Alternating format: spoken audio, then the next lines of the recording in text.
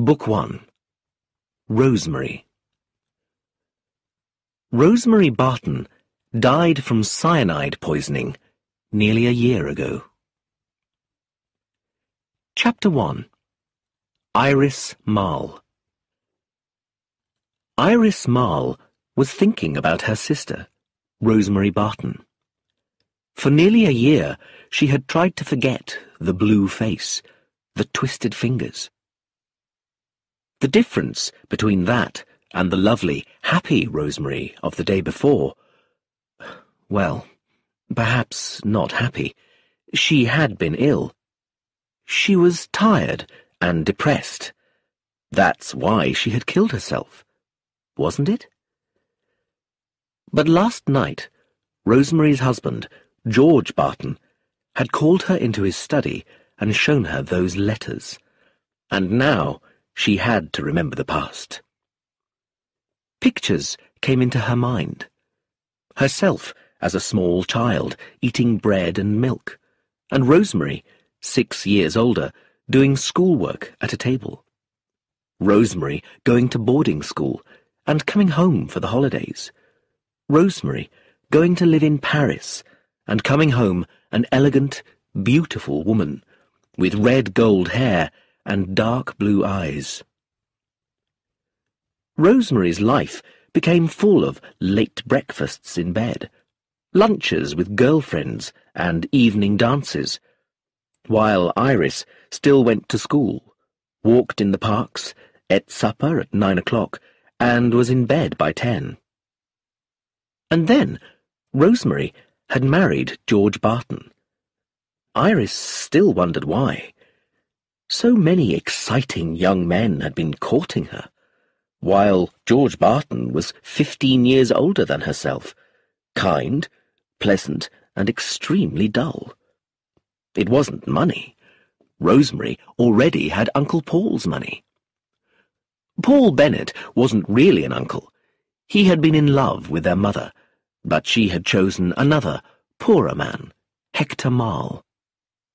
Paul had accepted his defeat and remained a family friend.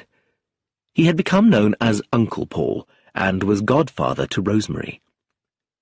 When he died, he left his entire fortune to his 13-year-old goddaughter.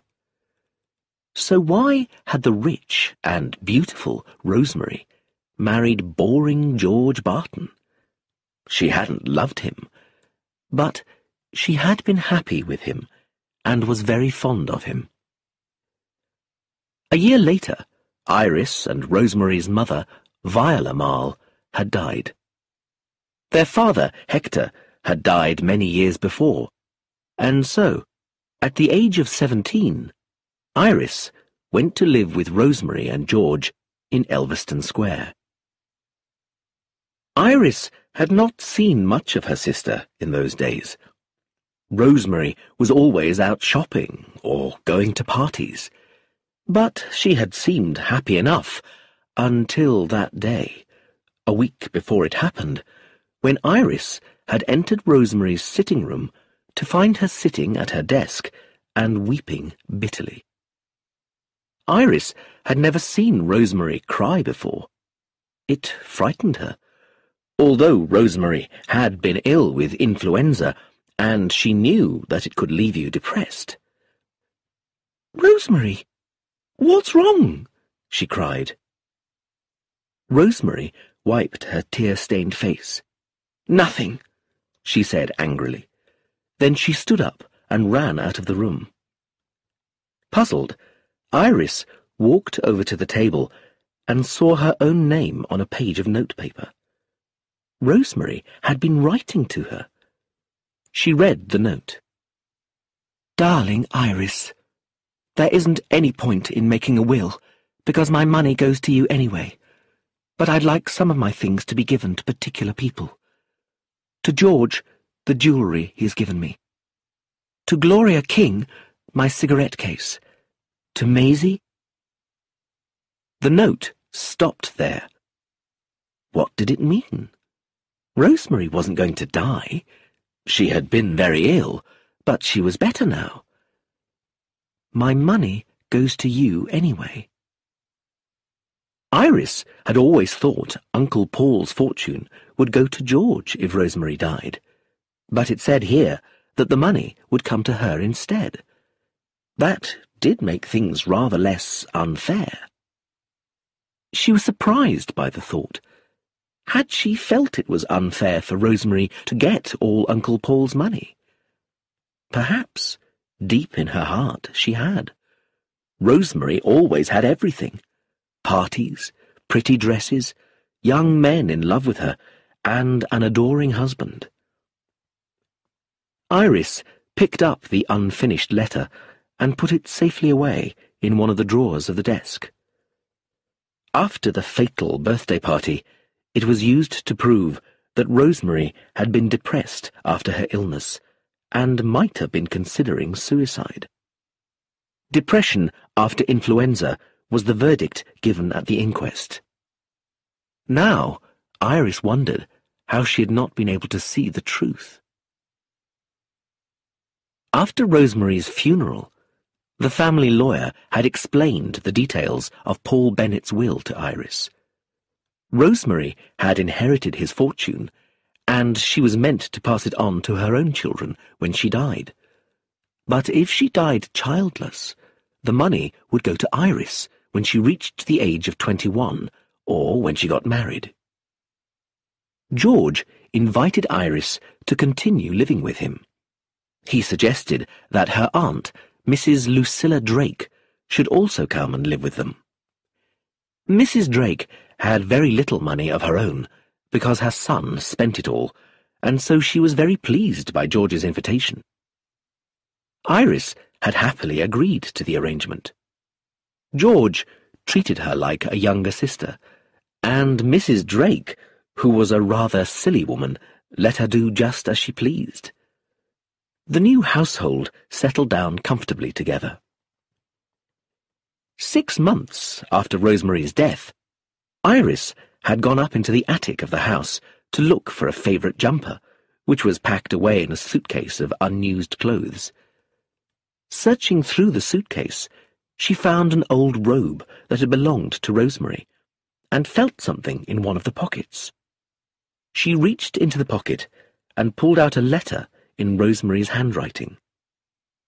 "Darling, I know you don't mean it. We love each other. We can't just say goodbye. We belong together, forever and ever. I don't care what people say. Love matters more than anything.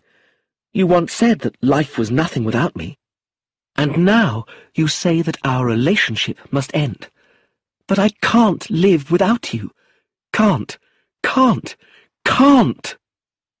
George will understand that it isn't right to live together if you don't love each other anymore. We'll be wonderfully happy, darling. But we must be brave. I shan't tell George until after my birthday. Oh, darling." The letter ended here. So Rosemary had had a lover, and she had planned to go away with him. Who was this unknown man? Did he love Rosemary as much as she loved him? He must have done. And yet he had suggested ending it. Was he tired of her? It seemed that he had wanted to end the affair, but that Rosemary had disagreed. Rosemary had had many admirers, but there had been no one special, had there? Iris frowned. Could it have been Stephen Faraday? People said he was a brilliant politician, a possible future Prime Minister. Was that the attraction? Surely Rosemary couldn't really have loved such a cold, unemotional man. But it must be Stephen Faraday, because if it wasn't, it had to be Anthony Brown, and Iris didn't want it to be Anthony Brown. Anthony had been devoted to Rosemary, but he had disappeared after her death, and no one had seen him since. Of course, he travelled a lot. He had mentioned South America, Canada, Uganda, and the USA. Iris thought he was actually American, although his accent was very slight, and There was no reason why he should have continued to visit the rest of them. He was Rosemary's friend, after all. But Iris didn't want him to have been Rosemary's lover. That would hurt terribly. She wanted to throw the letter away, but something stopped her from doing it. One day, it might be necessary to show someone that letter, to explain why Rosemary killed herself. So, instead, she took it downstairs and locked it in her jewellery box. Rosemary had died in November. In May, Iris, assisted by her aunt Lucilla, had entered London's social world. She went to lunches, teas, and dances, but she didn't enjoy them very much. It was at a rather boring dance at the end of June that she had heard someone behind her say, "Iris Marl?" She had turned round and looked straight into Anthony Brown's handsome face. "You probably don't remember me," he said, "but—" "Of course I do." She smiled. "Oh, that's splendid. It's been such a long time since I saw you." "I know, not since Rosemary's birthday She stopped in distress. Rosemary's birthday party. Rosemary's suicide. She wouldn't think of it. She would not. "I'm terribly sorry," he said quickly. "I shouldn't have reminded you." Iris swallowed hard. "It's all right." "Please, forgive me. Shall we dance?" She nodded and floated onto the dance floor in his arms. "Where have you been all this time?" she heard herself asking. "Travelling. On business." "I see. So, why have you come back now?" He smiled. "To see you, Iris Marl." Since then, Iris had seen Anthony at least once a week. She walked with him in the park, sat next to him at dinner parties, danced with him. But he never came to Elveston Square, always cleverly managing to avoid accepting her invitations. She began to wonder why. Was it perhaps because he and Rosemary had been lovers there in the past? Then, one day, George had suddenly questioned her about the relationship. "Who's this Anthony Brown you're seeing?" he asked. "What do you know about him?" She stared at him in surprise. "Tony, he was a friend of Rosemary's." George blinked. "Oh, yes, of course he was. Well, you should be careful of the fellow. You're a very rich young woman, you know." "Tony has plenty of money," she cried angrily. "Why, he's staying at Claridge's Hotel." George smiled. "Very respectable. And expensive. All the same, my dear, nobody knows much about him. He doesn't come to this house, does he?" "No, and I can see why, if you're so horrid about him." "I'm simply warning you. I'll talk to Lucilla." George did mention Anthony Brown to Aunt Lucilla, but she did not pay much attention to him at the time, because her attention was focused on a telegram from her beloved son in Rio de Janeiro. "Can you send me £200, it said. "Life or death. Victor." "Victor knows I don't have much money, so he wouldn't ask for help unless it was an emergency. I'm so afraid he'll shoot himself. I would never forgive myself if I didn't do what he asked."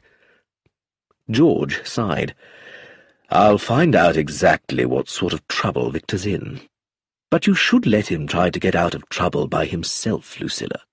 He'll never take any responsibility for himself otherwise." "You're cruel, George.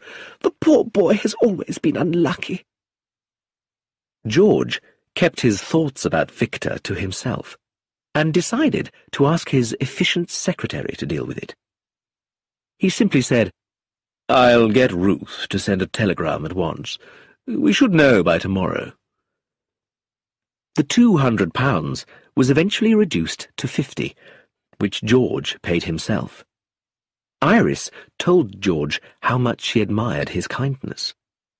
"Well, there's always one loser in the family," he said, "who must be supported by the others." "But Victor isn't your family. Couldn't I do it? You're always saying how rich I am." He smiled. "Not until you're 21, and I hope you won't do it then. But I'll give you one piece of advice. When someone threatens to end his life unless he gets £200 at once, £20 will usually be enough, and 10 will do. You can always cut down the amount. Victor would never kill himself. The people who threaten suicide never do it." "Never? What about Rosemary?" thought Iris. Since Rosemary's death, George seemed older and heavier.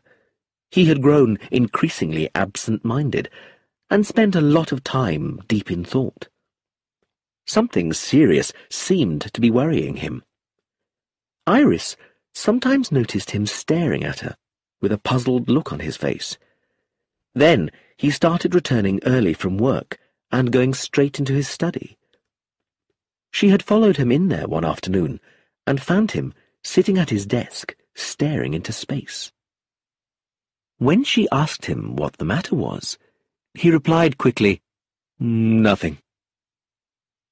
As time went on, he began to ask peculiar questions, such as, "Iris, did Rosemary ever talk to you?" "Of course, George. About what?" "Oh, herself, her friends. Whether she was happy, that sort of thing." Iris was afraid that George had found out about Rosemary's affair, but she didn't want to hurt him, and Rosemary had never said anything, so she shook her head.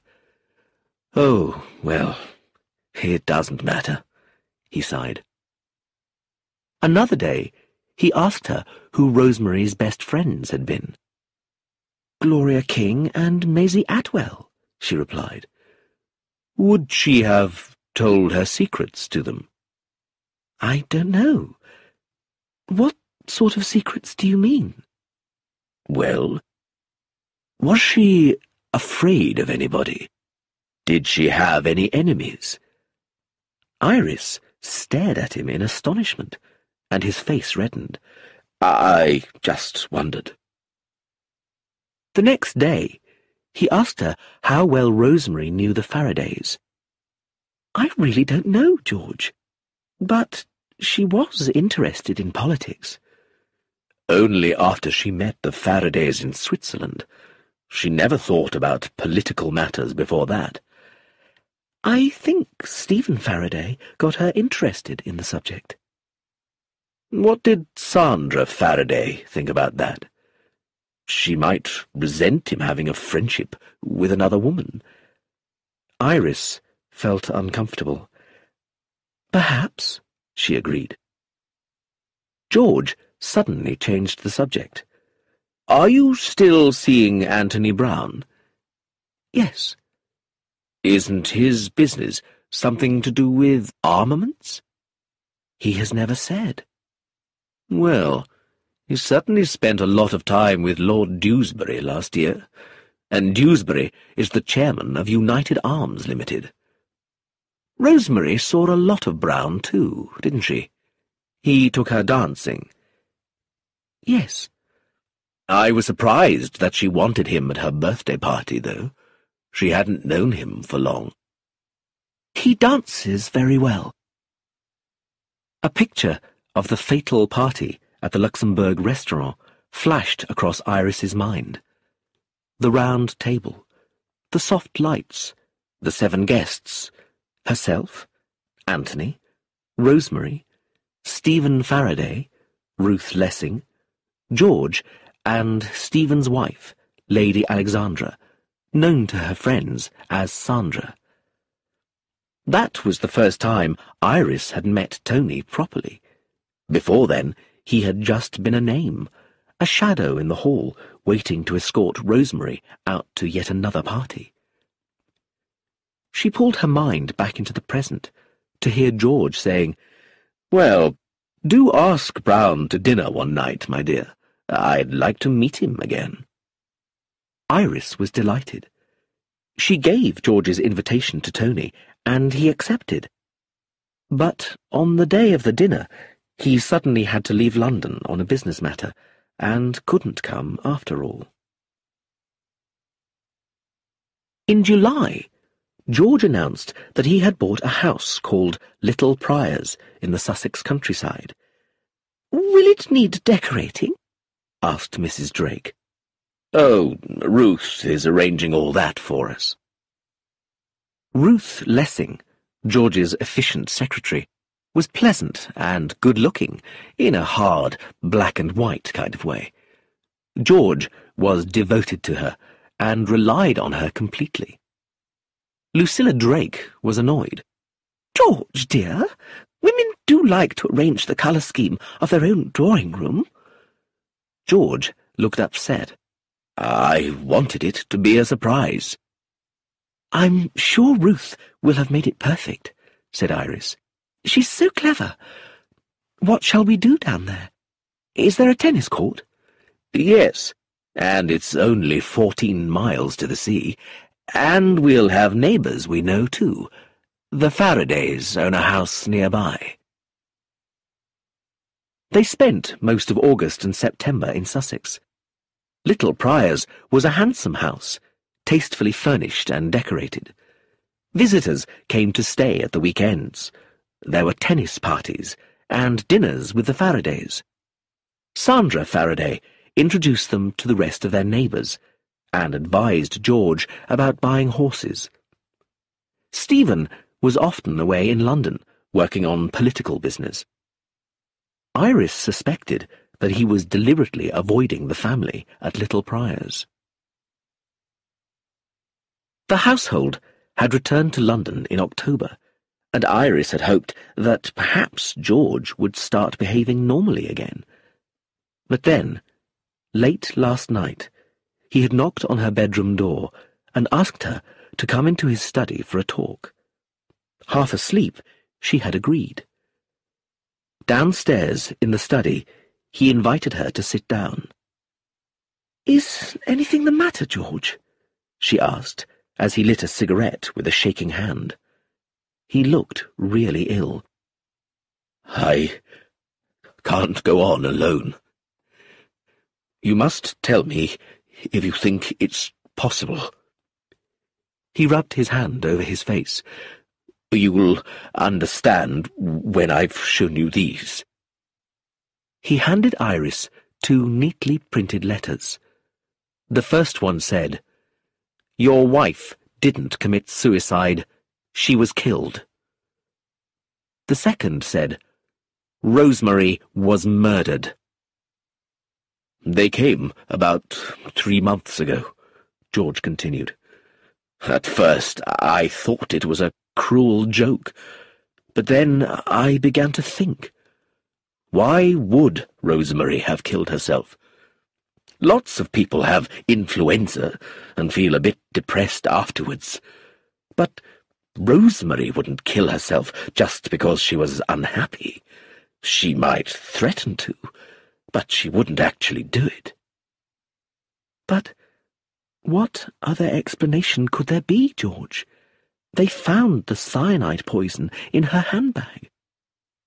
"I know. But ever since these letters came, I've been thinking about it. And I believe they're true. That's why I asked you if Rosemary had enemies or was afraid of anyone.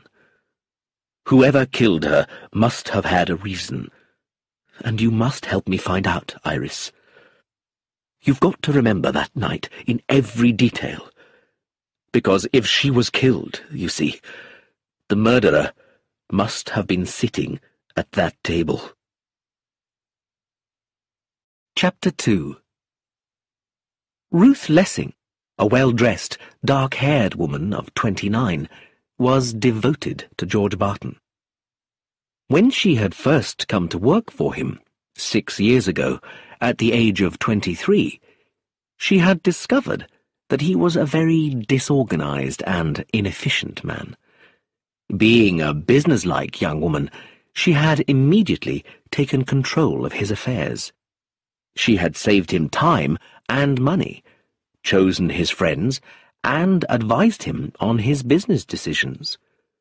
George, Rosemary, and Iris all called her Ruth, and she spent a lot of time with them at the house in Elveston Square.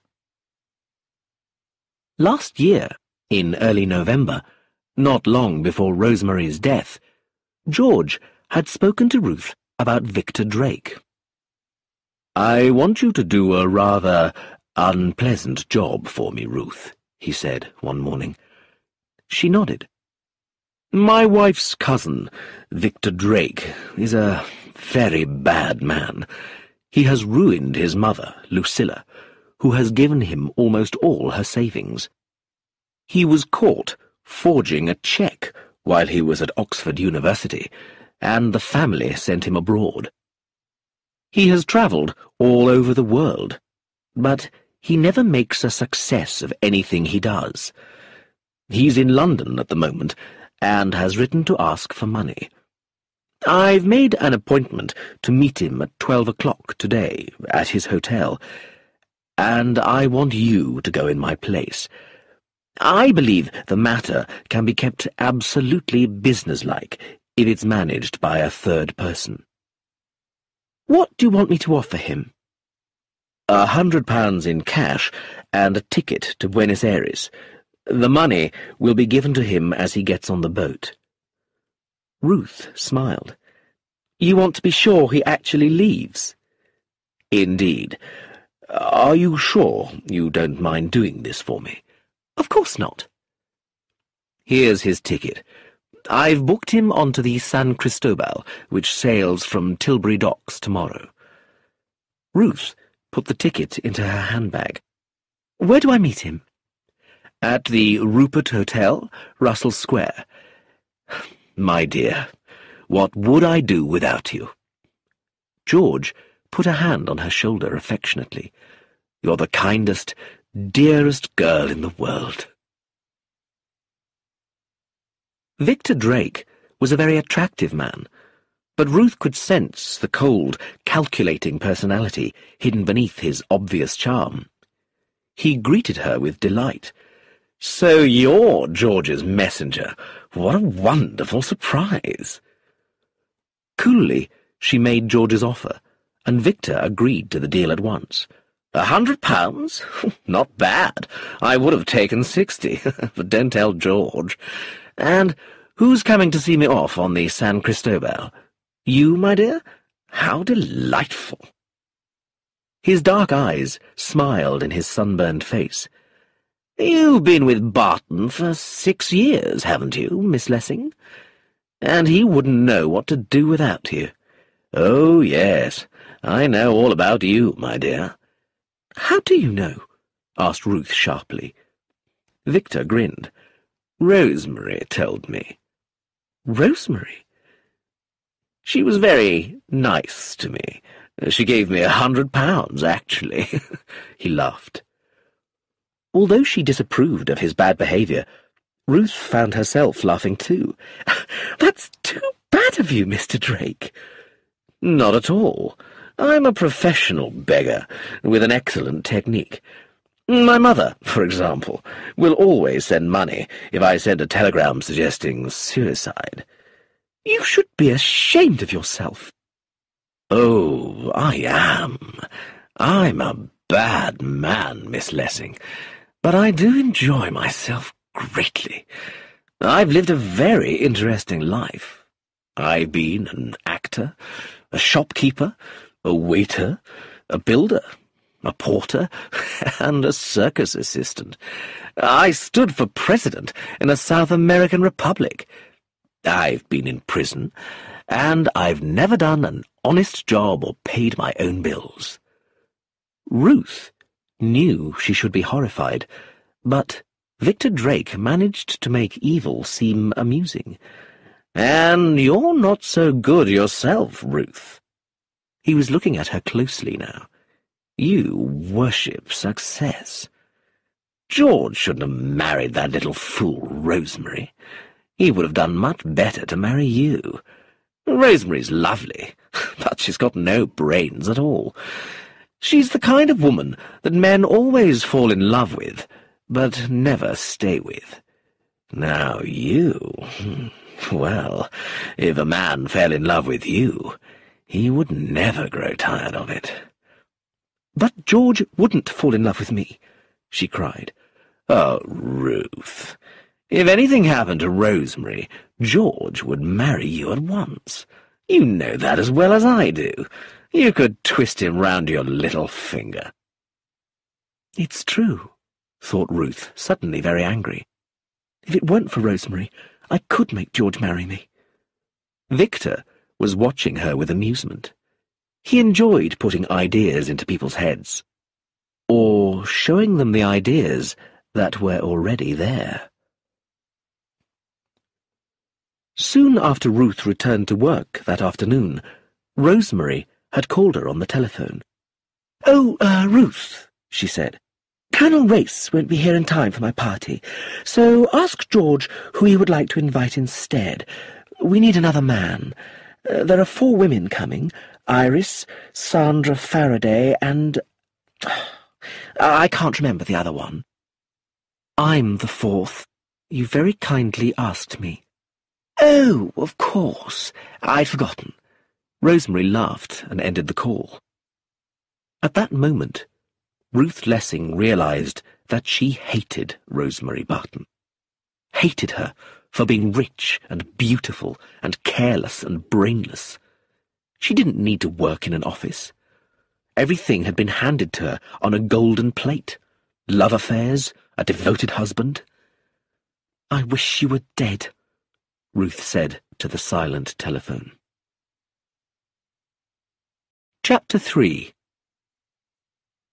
Anthony Brown knew he had been a fool to get involved with Rosemary Barton. After all, he wasn't staying at Claridge's Hotel for pleasure. He was in London to work.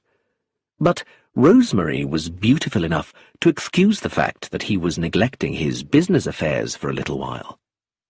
Luckily, his fascination with her soon began to fade, and he knew that it wasn't love after all. But they could still have a good time together. Rosemary danced wonderfully, and whenever they went out, other men turned round to stare at her. It was very pleasant, as long as you didn't want to talk to her. She couldn't even listen intelligently.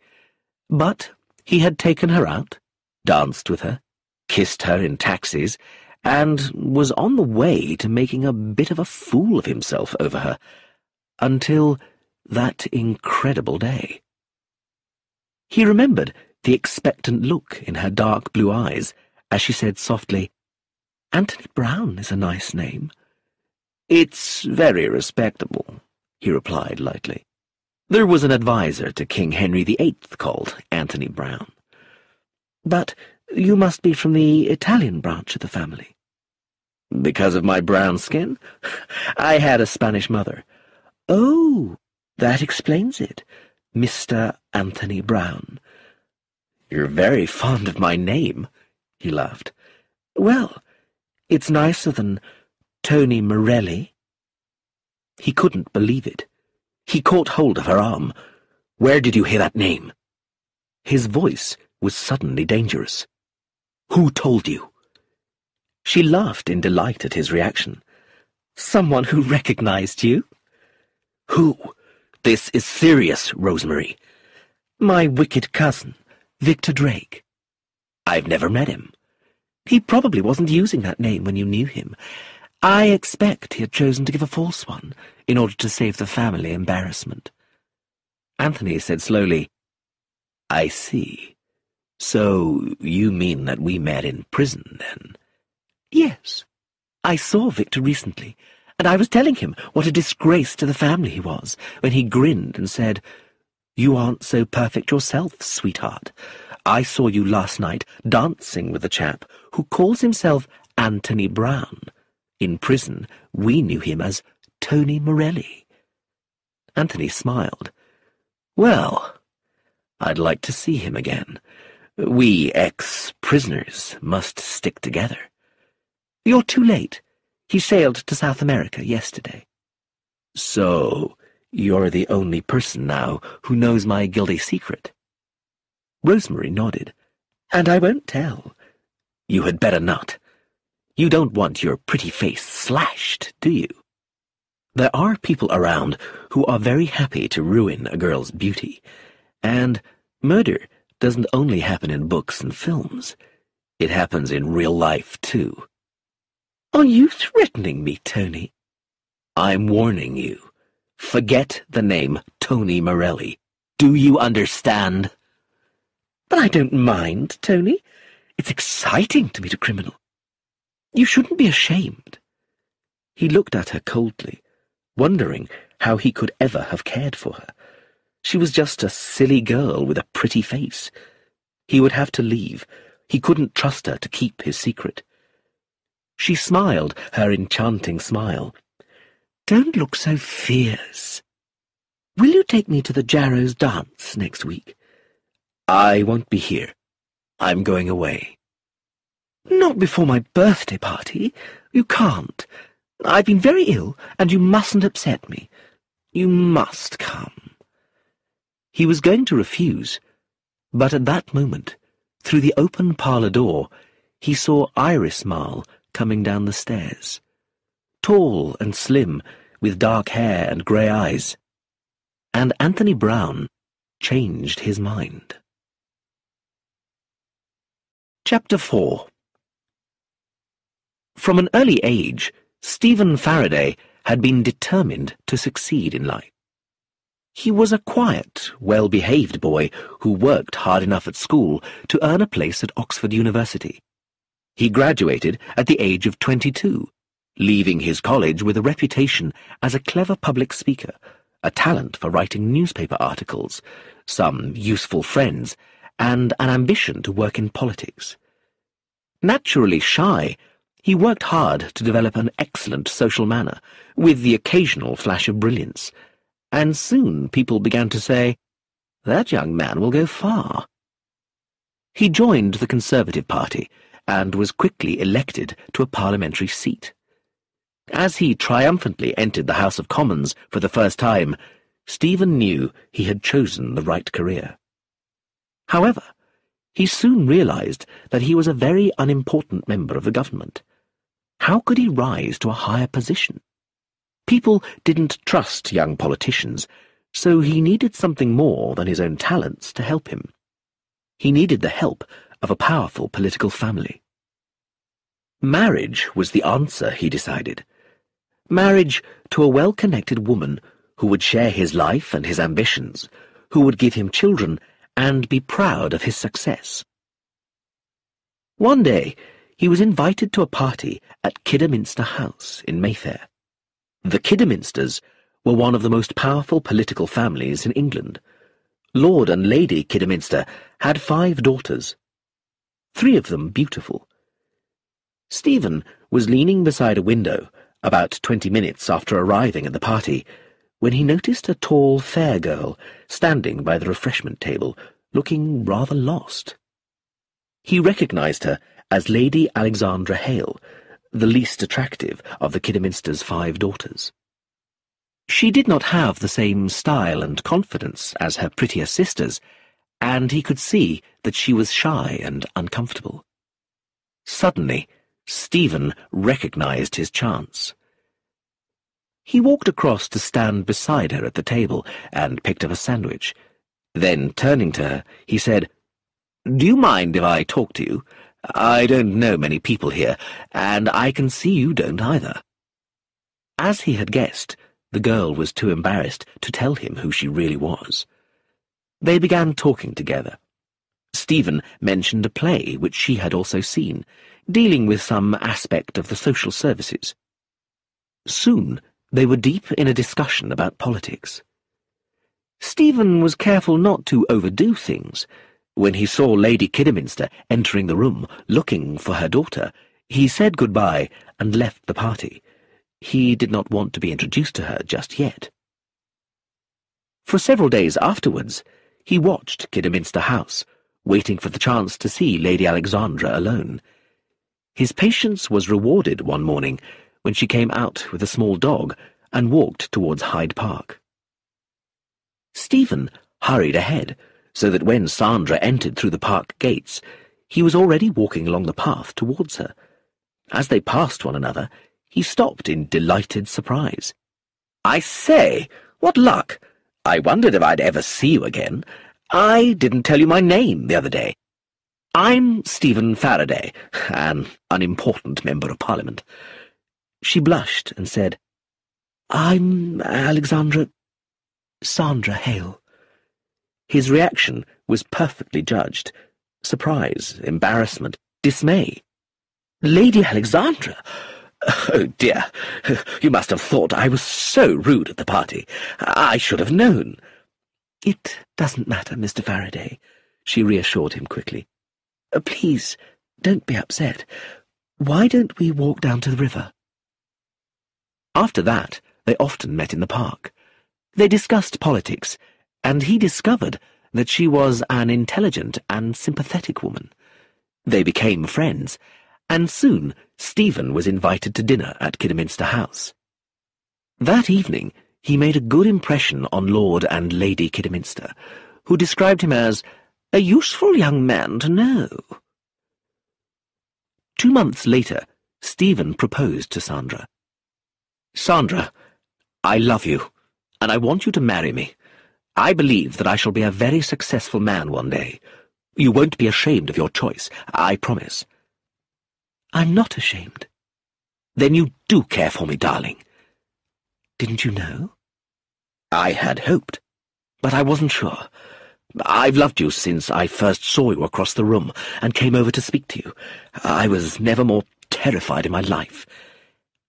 "I think I loved you then, too." Sandra's parents were not happy that she wanted to marry a man from an ordinary family, who held an unimportant parliamentary position. But Lord Kidderminster knew his quiet daughter's determined nature. If she wanted Faraday, she would have him. "The fellow has got a promising career ahead of him," he admitted, "and the Conservative Party could certainly do with some young and talented new members." Lady Kidderminster agreed reluctantly. "Then we will have to help him." So, Alexandra Hale married Stephen Faraday, and they moved into a charming house in Westminster. Soon afterwards, Sandra's godmother died and left her a delightful old house in the country called Fairhaven. Stephen returned to Parliament with new energy. His connection with the Kidderminsters promised him a rapid rise in his career, and his wife was the perfect partner he had imagined, his ideal companion. Life was turning out just as he had planned. At 32, success already lay within his reach. And then the Faradays took a holiday in St. Moritz, a skiing resort in the Swiss Alps, and Stephen saw Rosemary Barton across the hotel lounge. And the lie he had told to his wife became the truth at last. Across a room, he fell deeply, crazily, desperately in love. He had always believed that he was not a passionate man. Sensual pleasure held little interest for him. So to fall in love like an inexperienced boy was a terrible shock. He could think of nothing but Rosemary's lovely face, her red gold hair, her perfect figure. He couldn't eat or sleep. They went skiing together, danced together, and, as he held her in his arms, he wanted her more than anything on earth. 2 weeks after they returned to London, he became Rosemary's lover. Their mad affair lasted for 6 months. Stephen worked at the House of Commons, spoke at political meetings, and thought only of Rosemary. Their secret meetings, her warm embrace. It was a sensual, feverish dream. And after the dream, the sudden awakening. It was like coming out of a tunnel into daylight. One day he was a passionate lover. The next day he was Stephen Faraday again, thinking that perhaps they shouldn't meet quite so often. They had taken some serious risks. What if Sandra guessed the truth? Some of his excuses for absence lately had been pretty weak. Most women would have become suspicious by now. He needed to escape. He took a few days off work and went down to Fairhaven with Sandra. It was peaceful, sitting in the gardens with his wife, playing golf, walking in the countryside. He felt like he was recovering from an illness. He had told Rosemary not to write to him in Sussex. It was too dangerous, even though Sandra never asked him who his letters were from. So, when he recognized Rosemary's writing on an envelope at the breakfast table, he frowned in annoyance and took it into his study to read. Over several pages, Rosemary had written that she adored him, loved him more than ever, couldn't bear not to see him for 5 whole days. He thought that it was sweet of her to write, but she shouldn't have done it. Why couldn't she wait until he got back to London? Another letter arrived the next morning. This time, Stephen thought Sandra's eyes rested on it for a couple of seconds, but she didn't say anything. After breakfast, he drove to the nearest town to call Rosemary from a public telephone box. "Hello, Rosemary?" "Stephen, darling! Oh, I have missed you. Have you missed me?" "Yes, of course. But don't write to me any more. It's not safe." "Don't be silly, darling. What does it matter?" "I'm thinking of you too, Rosemary." "Oh, I don't care what happens to me." "Well, I care, sweetheart." "When are you coming back?" "Tuesday." "Can't you make an excuse and come up today?" "I'm afraid it isn't possible." When Stephen rang off, he felt exhausted. Rosemary and he must be more careful in future. After that, things began to get difficult. Stephen was working so hard that it was impossible to give much time to Rosemary, but she didn't understand. She wasn't interested in his career. She just wanted him to tell her again and again that he loved her. Surely, he thought, she must know that by now. She made sudden impossible demands. Couldn't he go down to the south of France, and she could meet him there? One of those places where you never saw anyone you knew. Stephen said that there was no such place in the world. At the most unlikely spots, you always met some old school friend that you hadn't seen for years. "Well, it wouldn't really matter, would it?" she said. He felt suddenly cold. "What do you mean?" She smiled at him. "Darling, it's stupid to go on trying to keep this a secret, so let's stop pretending. George will divorce me, and your wife will divorce you, and then we can get married. Disaster. Ruin." "I wouldn't let you do such a thing," he said. "But, darling, it doesn't matter what other people think of us." "It matters to me, my dear. A scandal of that kind would destroy my career."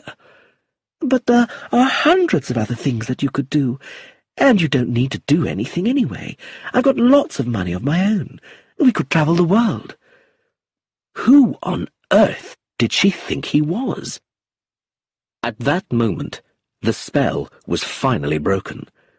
Rosemary had a beautiful face and the brains of a chicken. And if Stephen wasn't careful, she would ruin his life. He said the things that men always say in these situations. They must end it for her sake. He couldn't risk bringing unhappiness on her. But she had replied that she adored him. She couldn't live without him. They must tell the truth. She would tell George, and George would divorce her. Sandra would divorce Stephen too. He had no doubt about that. And his career would not survive the scandal. Everything ruined because of his lust for a silly woman. He would lose everything. He would lose Sandra. With a shock of surprise, Stephen realized that losing Sandra was his greatest fear. His dear, loyal Sandra. No. Somehow, he must keep Rosemary quiet. "I won't do anything until after my birthday," Rosemary had said.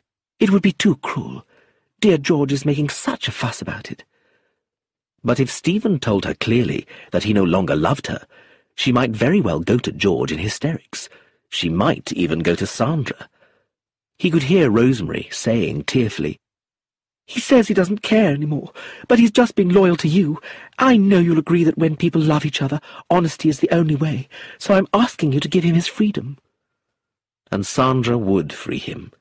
She wouldn't believe that Stephen truly loved her. How could she, if Rosemary showed her the letters he had been stupid enough to write? He had never written such letters to Sandra. "It's a pity that we don't live in the days of the Borgias," he thought. A glass of poisoned champagne was about the only thing that would keep Rosemary quiet. And then, a week later, there was cyanide in Rosemary's champagne glass, and across the table, his eyes met Sandra's. Chapter 5. Sandra Faraday had loved Stephen from the moment he first spoke to her at Kidderminster House, pretending not to know who she was. She had realized that he had known soon after their marriage. One day, when he was describing a clever piece of political strategy, she had recognized the same tactics he had used to win her. She had always accepted that he did not love her in the same fierce way that she loved him. She thought that he wasn't actually capable of it. But she understood the job he wanted her to do. He needed her practical help, her brains, and her connections. He didn't want her heart. But she knew that he liked her and enjoyed her company. So she hid her passionate devotion from him and looked forward to a future full of friendship and affection. And then Stephen met Rosemary Barton in St. Moritz. Sandra wondered how he could imagine that she didn't know about them. She had known from the moment he first looked at the woman. She had known the very day the woman became his mistress. She knew the perfume the woman used. Her pride had protected her. She would never show that she was hurt, never beg, never protest, and she had one small piece of comfort. Stephen didn't want to leave her. She knew that it was only for the sake of his career, but he wouldn't leave, and someday the affair would end. Never for 1 minute did Sandra think of leaving him. Stephen was her life, her whole existence. What did he see in the girl? She was very beautiful, but she was also brainless, silly, and stupid. Sandra believed that Stephen would get tired of Rosemary in time. His main interest in life was his work. He had a fine political brain and was destined for great things. Surely, once the attraction began to fade, he would remember that fact. When they went down to Fairhaven, Stephen had seemed more like himself, and hope rose in her heart. He still wanted her close to him, and asked for her advice. For the moment, he had escaped from that woman. If only he would end the affair. Then they went back to London, and it all began again. Stephen looked tired and ill. He couldn't concentrate on his work. Sandra thought she knew why. He was deciding to destroy everything he cared about most. It was madness. But Stephen would not be the first man who had sacrificed his career for a beautiful woman and been sorry afterwards. How beautiful Rosemary had looked that night at the Luxembourg, as she stood before the mirror in the ladies' cloakroom, fixing her makeup. She looked thin and pale after her recent illness. "Oh, this horrid flu has exhausted me," she exclaimed. "I look awful, and I still feel weak and headachy.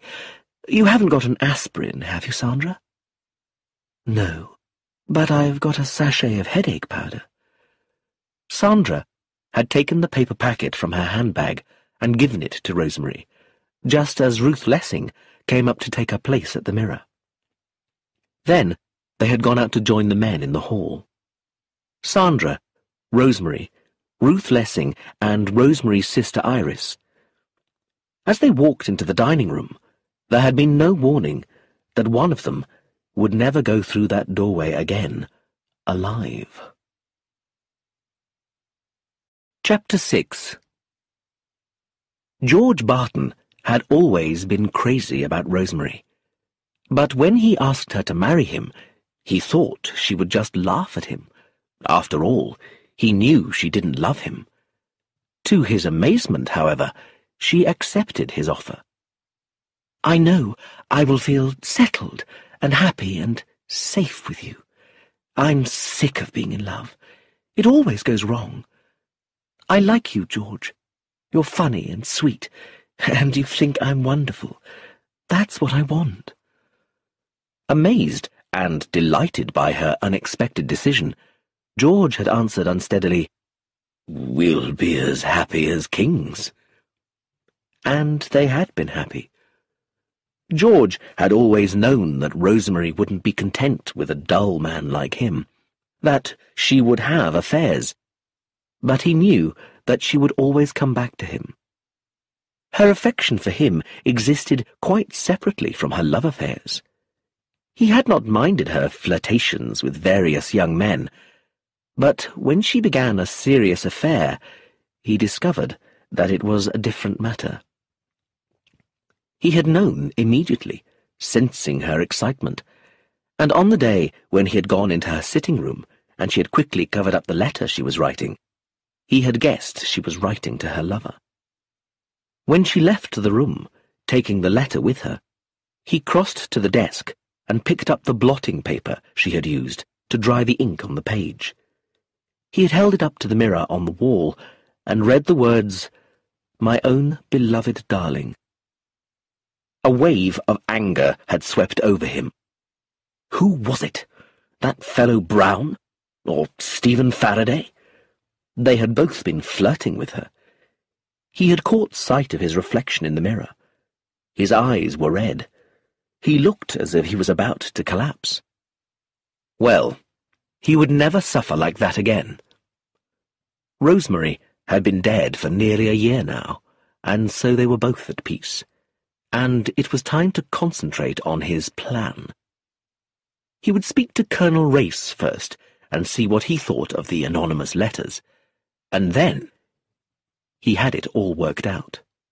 The date, November 2nd, which was All Souls' Day. That was a clever detail. The place, the Luxembourg, the same table and the same guests. Anthony Brown, Stephen and Sandra Faraday, Ruth, Iris, and himself. He would also invite Race, who had been invited to the original dinner, but had been unable to attend. And there would also be one extra empty place. Book 2. All Souls' Day. Chapter 1. It was late October, and at Little Priors, George Barton's country house, Lucilla Drake was busily organising the family's return from Sussex to London for the winter. As she considered the many housekeeping matters that must be managed, she looked worriedly across at Iris, who was resting on a sofa. The girl seemed pale and tired. My dear, you look as though you haven't slept. You're black under the eyes. I think the air here is unhealthy. This house is in a hollow. If George had consulted me instead of Miss Lessing. It's a great mistake to encourage her to think herself one of the family. But, Aunt, Ruth is practically one of the family. Mrs. Drake sniffed. She intends to be, that's quite clear. But that's unacceptable. George must be protected, and I think you should tell him that marriage to Miss Lessing is out of the question. Iris was surprised. I had never thought of George marrying Ruth. Wouldn't it be rather nice? I think she would make him a very good wife. But George is very well looked after already. I am perfectly able to see to his comfort and his health. What does a young woman out of an office know about housekeeping? Iris smiled. Poor Aunt Lucilla. Romance was so far back in the past for her now that she had probably forgotten what it meant, if, indeed, it had ever meant much. Lucilla had been the half-sister of Iris and Rosemary's father, Hector. She was nearly 40 when she met and married the elderly Reverend Caleb Drake, who died 2 years later, leaving her with a baby son. Being a mother had been the greatest experience of Lucilla Drake's life. Her son, Victor, had turned out to be a problem. But she refused to see anything wrong in him, except a slight weakness of character. She thought her dear boy was too trusting, too easily influenced by bad friends. He was unlucky. He was too innocent, and therefore deceived by wicked men. She knew how much Victor hated asking her for money, but when the poor boy was really in trouble, who else could he ask? George's invitation to come and live with him and Iris had come at a moment when she had been in danger of real poverty. She had been happy and comfortable with them, and did not like the thought of being replaced by a young woman who, she believed, would only be marrying George for his money. Thank goodness there was at least one person who could see what Ruth Lessing was planning to do. Chapter 2. "I wish they had never come to Little Priors," Sandra exclaimed bitterly, as George and Iris left Fairfield after having lunch with the Faradays. Stephen turned to look at her in surprise. "I didn't know you felt like that about them too," he said. "Neighbours are different in the country. You have to be either friends or enemies. You can't just see people occasionally, as you can in London. And so now we've got to go to this extraordinary party." They were both silent, remembering the scene at lunch, where George Barton's behaviour had been noticeably strange. He had been extremely friendly, but there had been a clear undercurrent of excitement in him. And then, that sudden, unexpected invitation. A party for Iris's 18th birthday. He did hope the Faradays would both come. Stephen and Sandra had been so kind to them here in Sussex. He had insisted on setting the date right then. "I thought perhaps one day the week after next, Wednesday, or Thursday. Thursday is November 2nd. Would that be all right? But we'll arrange any day that suits you both." It was an invitation that you couldn't politely refuse. Stephen had noticed Iris Marle blushing with embarrassment, as Sandra smilingly accepted and said that Thursday, November 2nd, would suit them very well. Now, voicing his thoughts, Stephen said sharply, "We don't have to go. We can make some excuse." Sandra turned to look at him. "He'll just change the date. He seems very anxious for us to come." "I can't think why. It's Iris's party, and I doubt she particularly wants us there." "No." Sandra sounded thoughtful. "You know this party is to be at the Luxembourg." "But that's ridiculous." He was shocked. "The man must be mad. We will certainly refuse to go. The whole thing with Rosemary's death was terribly unpleasant. The publicity, the pictures in the papers. Doesn't he realize how disagreeable it would be for us?" "George told me his reasons, Stephen. He said that Iris has avoided the Luxembourg ever since that night, but he consulted a psychiatrist who said that after a bad shock, the cause of the trouble must be faced, not avoided. George believes it would help Iris forget all her unhappy memories if he planned a pleasant party at the same restaurant, with, as far as possible, the same guests at the table." "How delightful," Stephen observed ironically. He was horrified by the thought. "Do you really mind, Stephen?" "I think it's a rather nasty idea. But if you don't mind—" "I do mind, very much, but George made it impossible to refuse." "You don't have to go. I'll go, and you can cancel at the last minute with a headache or something." Sandra lifted her chin. "That would be cowardly. No, Stephen, if you go, I go. After all," she laid her hand on his arm, "however little our marriage means, it should at least mean sharing our difficulties." He stared at her in horror. "Why do you say that? However little our marriage means?" She looked back at him calmly. "Well, isn't it true?" "No, 1,000 times no. Our marriage means everything to me." She smiled. "I suppose we do make a good partnership, don't we?" "Of course we do, but that's not what I meant." Stephen was finding it hard to breathe. He took her hand in both of his, holding it very tightly. "Sandra," he said shakily, "don't you know that you mean the world to me?" Then suddenly she was in his arms, and he was holding her close and kissing her. "Sandra, Sandra, darling, I love you. I've been so afraid I would lose you." "Because of Rosemary?" she asked. "Yes." He let her go and stepped back, ashamed. "You knew?" "Of course." "And you understand?" She shook her head. "No, I don't think I ever will." "Did you love her?" "Not really. It was you I loved." "From the first moment you saw me across the room," she reminded him, suddenly angry.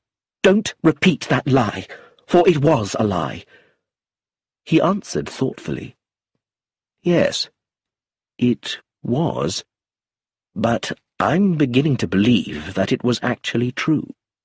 "You were not in love with me," she said bitterly. "I had never been in love. I was a passionless man. I was even proud of my emotional control. And then I did fall in love, across a room, in San Moritz. It was a silly, violent love, like a summer storm, brief, unreal, and quickly over." He paused. "It was here, at Fairhaven, that I realized that your love was the only thing in life that mattered to me." "I thought you were planning to go away with her." "With Rosemary?" He gave a short laugh. "That would have been penal servitude for life." "Didn't she want you to go away with her?" "Yes, she did." "What happened?" Stephen drew a deep breath. "The Luxembourg happened." They both fell silent, remembering. Then Sandra asked, "What are we going to do?" "We'll face it together," said Stephen, "and go to this horrible party, whatever George's reason for it may be." "You don't believe his story about Iris?" "No. Do you?" "It could be true, but it's not the real reason." "What do you think this party is, Sandra?" She met his eyes. "I think it's a trap." Chapter 3. On the way back from lunch with the Faradays at Fairfield, Iris turned to George. "Do you mind if I go for a walk? I've got an awful headache." "My poor child, of course.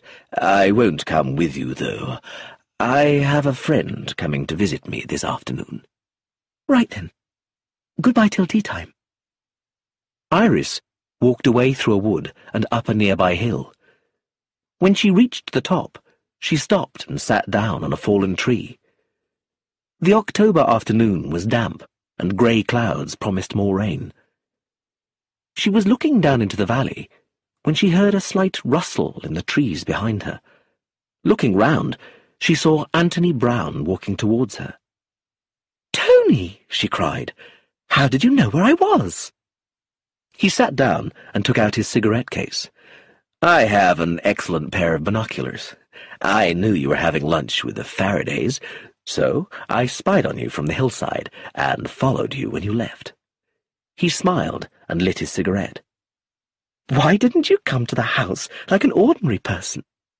"I'm not an ordinary person," said Anthony in a shocked tone. "I'm very extraordinary." "I think you are." He looked at her quickly. Then he said, "Is anything the matter?" "No. At least—" She drew a deep breath. "I hate being down here. I want to go back to London."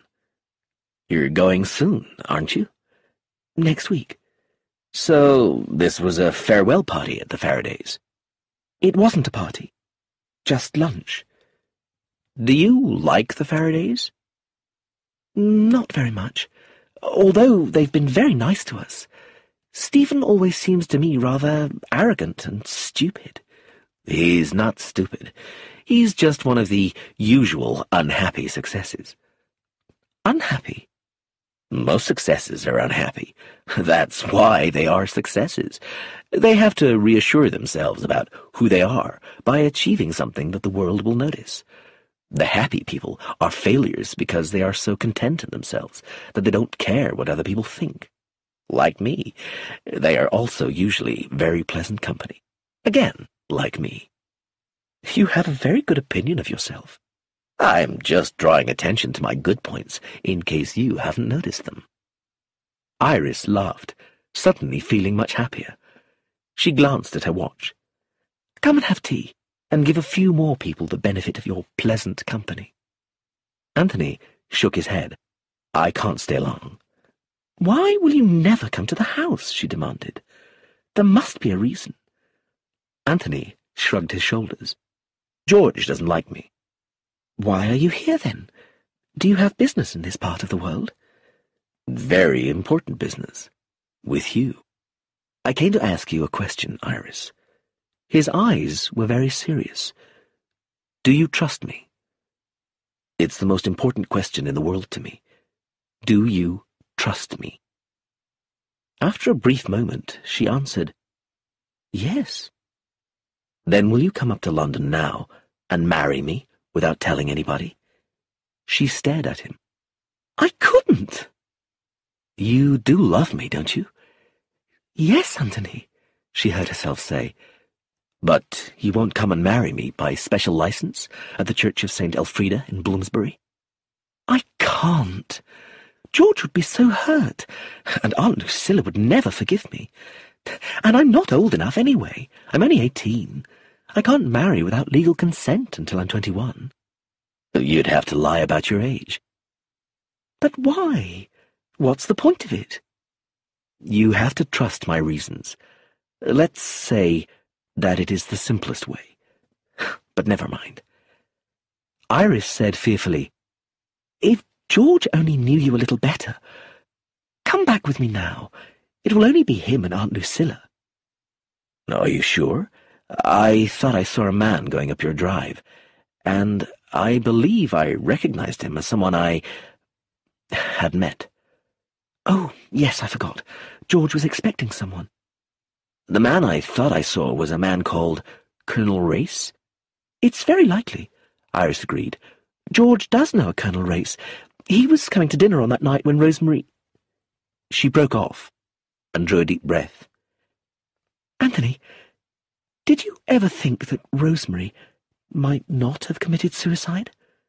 That she might have been murdered?" "Good heavens, Iris! Certainly not. What put such a thought into your head?" She wanted to tell him the incredible story of George's anonymous letters, but instead she said slowly, "It was just an idea." "Well, forget it, my darling." He pulled her to her feet and kissed her lightly on the cheek. Chapter 4. Colonel Race was a tall, military-looking man in his 60s, with a tanned face, short grey hair, and intelligent dark eyes. Race was 20 years older than George Barton, who he had known ever since George was a boy. They were not particularly close friends. Race was an outdoors type of man who had spent most of his life abroad, working for British intelligence, while George was definitely a city gentleman. At this moment, Race was wondering just why young George had asked him to come down to see him in Sussex. George had always been a cautious, practical, sensible man, but this afternoon he seemed very nervous. Race took his pipe out of his mouth and looked across at George. "So, young George, what's the trouble?" "I need your advice, Race, and your help. Almost a year ago, you were invited to dine with us in London at the Luxembourg, but you had to go abroad at the last minute." Race nodded.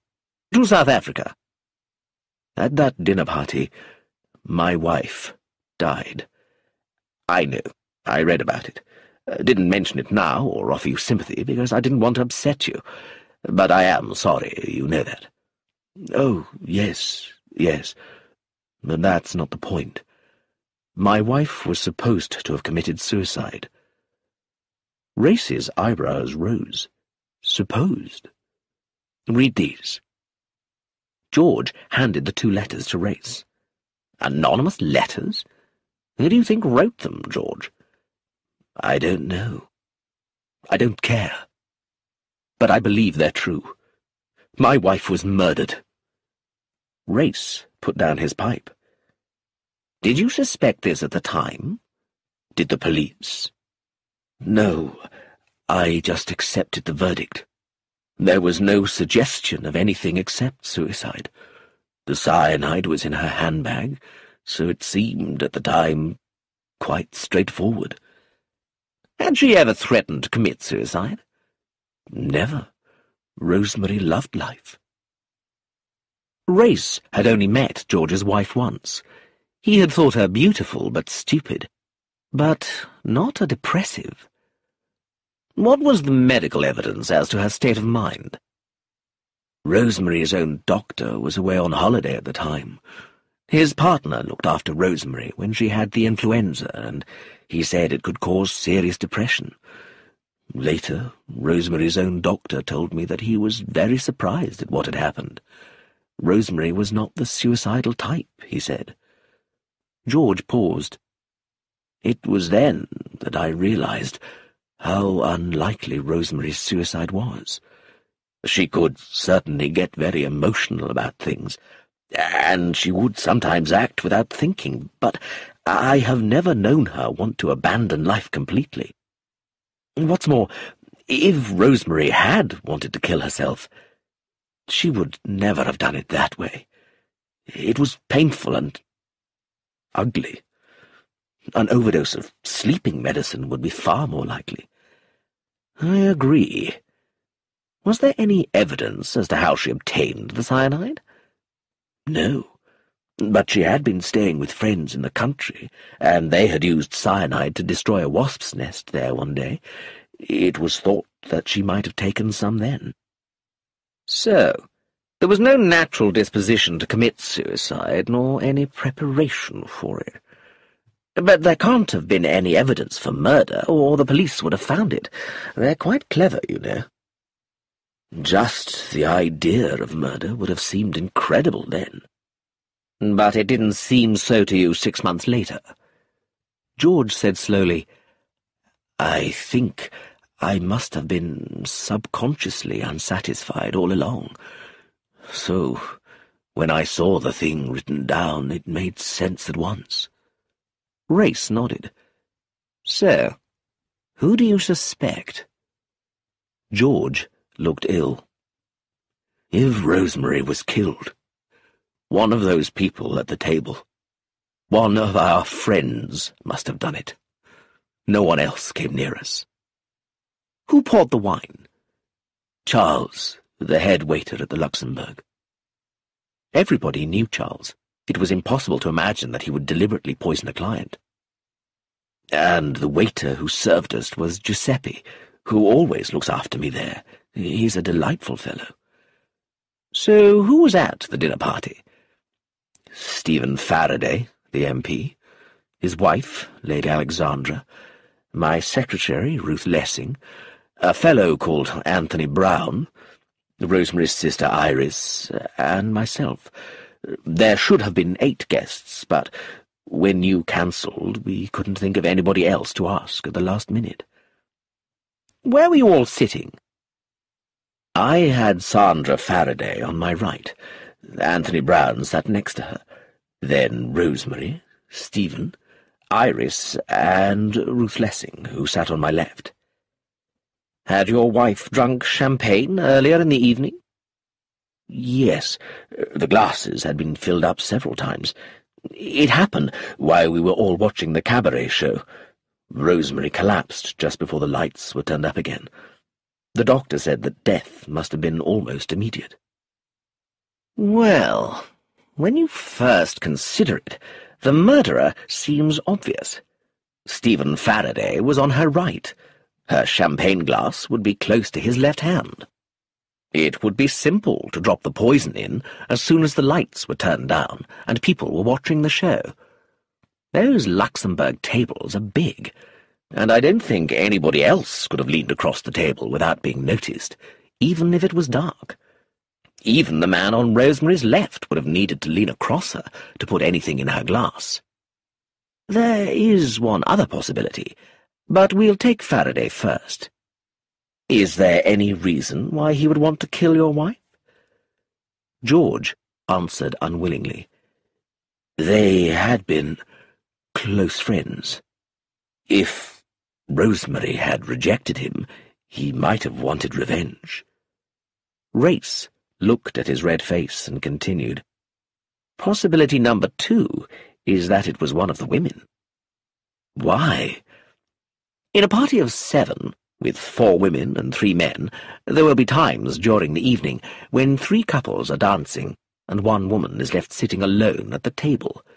Did you all get up to dance? Yes. Before the cabaret, can you remember who was sitting alone at any moment? George thought. Yes, Iris was left out the last time, and Ruth the time before. When did your wife last drink champagne? Let me see. She had been dancing with Brown, who is rather an energetic dancer. I remember her coming back quite thirsty and finishing the champagne in her glass. Then they played a waltz, and she danced with me.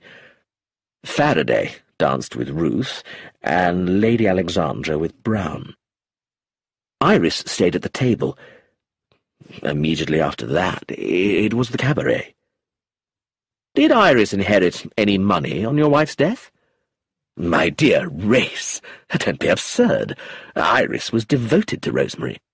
Never mind. She had the opportunity, and I want to know if she had the motive. Your wife was a rich woman. Did her money go to you? No. It went to Iris in trust until she's 21. He explained Paul Bennett's will. The rich sister and the poor sister, Race observed. Some girls might have resented that. I'm sure Iris didn't. Maybe not, but she certainly had a motive. Who else did? Nobody. Rosemary didn't have an enemy in the world. I've been asking questions, trying to find out. I've even taken this house near the Faradays so as to— He stopped. Race picked up his pipe and began to clean it out. You had better tell me, George. What do you mean? You're hiding something. You can protect your wife's name, or you can try to find out if she was murdered. But you can't do both. All right, said George unhappily. Did your wife have a lover? Yes. Was it Stephen Faraday? I don't know. It could have been him or Brown. I couldn't tell. Tell me about Anthony Brown. I think I have heard the name before. He's a good-looking, amusing chap, but nobody knows anything about him.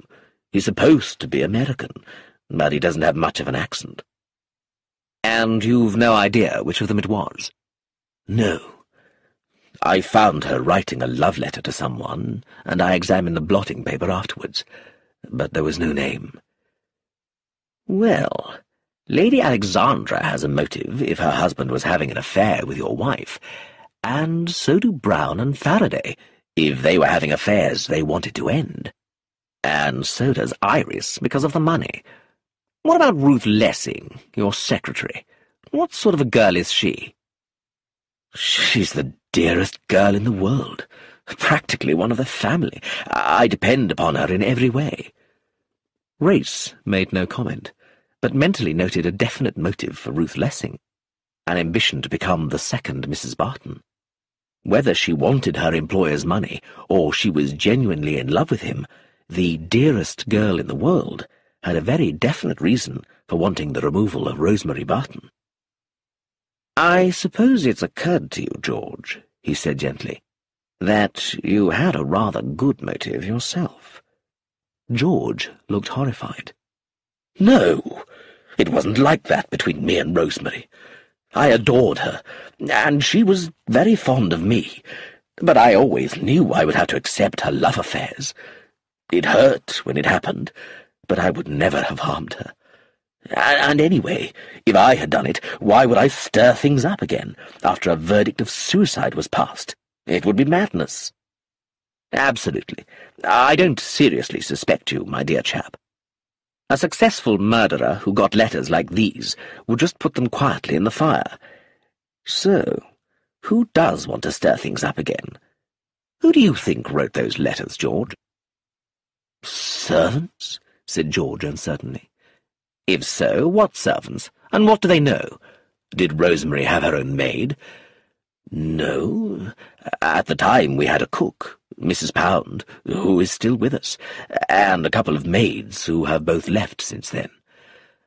"Well now, Barton, think very carefully. Rosemary is dead. You can't bring her back. Do you really want to know if she was murdered? It may mean a lot of unpleasant publicity. Your wife's love affairs will be common knowledge." "I want the truth," cried George. "Well, in that case, you must take these letters to the police." "I'm not going to the police. I'm going to set a trap for the murderer. I'm going to have a party at the Luxembourg, and I want you to come, Race. The same guests will be there. The Faradays, Brown, Ruth, Iris, and myself. What are you going to do?" George laughed. "That's my secret. I want you to come and see what happens." Race spoke sharply. "George, these dramatic gestures don't work. Go to the police. They're professionals." "So are you. That's why I want you there." "Because I've worked for the Secret Service." Race shook his head. "I'm sorry, but I don't like your plan, and I won't play. Give it up, George. There's a good man. It won't work, and it could be dangerous." "It will be dangerous for somebody, all right." Race sighed. "Oh, well, don't say I haven't warned you." Chapter 5. The morning of November 2nd was wet and gloomy. Iris sat at the dining-room table, pushing uneaten food around her plate. George read his newspaper, while Lucilla wept into a handkerchief. "Victor wouldn't say it was a matter of life and death if it wasn't," she wailed. "I've said I'll see to it, Lucilla," snapped George. "I know, but a delay might be fatal. Your inquiries will take time, and he says he needs the money without fail by the 3rd, which is tomorrow." "Don't worry, Aunt," said Iris. "George will fix it. He always does." George got up and patted Mrs. Drake kindly on the back as he walked past her chair. "Cheer up, my dear. I'll get Ruth to send a telegram immediately." Iris followed him out into the hall. "George, shall we cancel the party tonight? Aunt Lucilla is so upset. Shouldn't we stay at home with her?" "Certainly not. Why should that damned villain upset our lives? It's blackmail, and Lucilla's a fool. If Victor had been forced to save himself from disaster just once, it would have done him a great deal of good. But I'll get something arranged before tonight so that she can go to bed happy." As he walked out of the front door, The hall telephone rang, and Iris went over to answer it. "Hello?" "Anthony!" She smiled in delight. "The man himself. Have you been talking to George?" "What do you mean?" "Well, he insisted I come to your birthday party tonight. I thought perhaps you had something to do with it." "No." "What's the matter, darling? I can hear you sighing through the telephone." "It's nothing." "Tell me, my sweet." "I can't." "I'll see you tonight, then. I suppose George knows what he's doing, but it seems madness to me." They said goodbye and ended the call, and Iris returned to the dining room to reassure her aunt. George arrived at his office and sent for Ruth Lessing at once. "Trouble again, Ruth. Look," he said as she arrived. She took the telegram he held out. "Victor Drake." "Yes, unfortunately it is from him. Wasn't it a year ago that we sent him to Buenos Aires?" "It was October 27th. Ruth had a good reason for remembering. It was after returning from her meeting with Victor Drake that she had listened to Rosemary's careless voice on the telephone and realized that she hated her. "We're lucky that he's lasted as long as he has out there," George observed. £300 is a lot of money. "Oh, he won't get that much. We'll make the usual investigations. Send Ogilvy a telegram." Alexander Ogilvy was George's business agent in Buenos Aires. "I'll do it at once." Ruth returned to George's office after lunch with bad news. "I'm afraid that Victor has been stealing money. Mr. Ogilvy has just telephoned to say that the senior partner in the firm has agreed not to prosecute Victor if he repays the money. The sum is £165. So Victor was hoping to profit by £135. "I'm afraid so. I told Mr. Ogilvy to go ahead and pay the money back. Was that right?" "Personally, I would be happy to send him to prison, but we must consider his mother. So, Master Victor wins as usual." "You're a very good man," said Ruth. Pleased and embarrassed, he picked up her hand and kissed it. "Dearest Ruth, what would I do without you?" Chapter 6. George sighed with relief. They were all here drinking cocktails in the Luxembourg, safe in his trap. Stephen Faraday, tall and stiff. Sandra Faraday in a black velvet gown and an emerald necklace. Ruth, also wearing black, her dark hair smooth and shining. Iris, pale and silent, in a simple green dress. And Anthony Brown, the last to arrive. Now the play could begin. They finished their drinks, and Charles, the head waiter, led them to a group of 3 tables in the far corner of the room. There was a large one in the middle, and a small one on each side. A foreign-looking man and a fair-haired woman were sitting at one of the small tables. Another couple, a young man and his girlfriend, sat at the other. The large table was reserved for Barton's party. George organized their seats. "Sandra, you sit here on my right. Brown next to Sandra. Iris on my left, then Faraday, then Ruth." Between Ruth and Anthony was an empty chair. The table had been laid for 7. "Colonel Race may be late. He said we shouldn't wait for him." Iris was sure George had deliberately separated her from Anthony. Clearly, he still didn't trust him. She looked across the table and saw that Anthony was frowning at the empty chair beside him. "I'm glad you've got another man, Barton," he said. "I may have to leave early. I've seen a man here that I know." George smiled. "Mixing business with pleasure, Brown? Not that I've ever known exactly what your business is."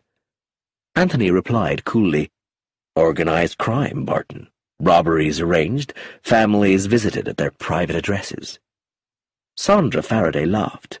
"No, you're something to do with armaments, aren't you?" Anthony glanced at her in surprise. You mustn't betray my secrets, Lady Alexandra. There are spies everywhere. As the waiter removed their oyster plates, Stephen asked Iris to dance. Soon, everyone was dancing, and the party became more lively. At last, it was Iris's turn to dance with Anthony. "It's mean of George not to let us sit together," she said. "Not at all. This way I can gaze at you across the table." "Do you really have to go early?" "I am afraid so." When they returned to the table, there was a change in the atmosphere. All the guests seemed to feel the nervous tension in the air. Iris saw George glance at his watch. Suddenly, the band started to play, and the cabaret show began. As the restaurant lights were turned off, 3 pairs of professional dancers entered and performed on the lighted stage in the centre of the room. Then a comedian did an act, and after that there was a display by a pair of acrobats. As the restaurant lights were switched back on at the end, a wave of relief passed over the Barton table, as though they had been expecting something to happen, which had not. A year ago, the lights had turned back on to show Rosemary lying dead across the table. Now, at last, the shadow of tragedy had lifted. Cheerful conversations began all round the table. Only George sat staring blankly at the empty place opposite him. Iris nudged him. "Come and dance with me, George." He shook himself and, smiling, raised his glass. "Let's drink a toast to the young lady whose birthday we're celebrating, Iris Marle." They raised their glasses and drank, and then they got out to dance. George and Iris, Stephen and Ruth, Anthony and Sandra. When the dance ended, they all returned, laughing and talking. Suddenly, George leaned forward. "A year ago, we were here on an evening that ended in tragedy. I don't want to recall past sadness, but I don't want to feel that Rosemary is completely forgotten. So I'll ask you to drink to her memory." He lifted his glass. "To Rosemary." They all raised their glasses and drank the toast. There was a moment's pause, and then George fell sideways in his chair, his hands at his throat, fighting for breath. It took him 1.5 minutes to die. Book 3. Iris. Chapter 1. Colonel Race met his old friend, Chief Inspector Kemp, at Scotland Yard. "It was good of you to ring us, Colonel," said Kemp, as they shook hands. "We need all the help we can get on this case. The Kidderminsters are a powerful family. We mustn't upset them." "But what if Lady Alexandra or her husband murdered Barton?" asked Race. Chief Inspector Kemp looked at him steadily. "Then we'll hang him or her, but we'll have to be absolutely sure of our evidence." Race nodded. "So, tell me what you know." "George Barton died of cyanide poisoning, just like his wife did a year ago." "You say you were actually in the restaurant?" "Yes. George had invited me to the party, but I refused.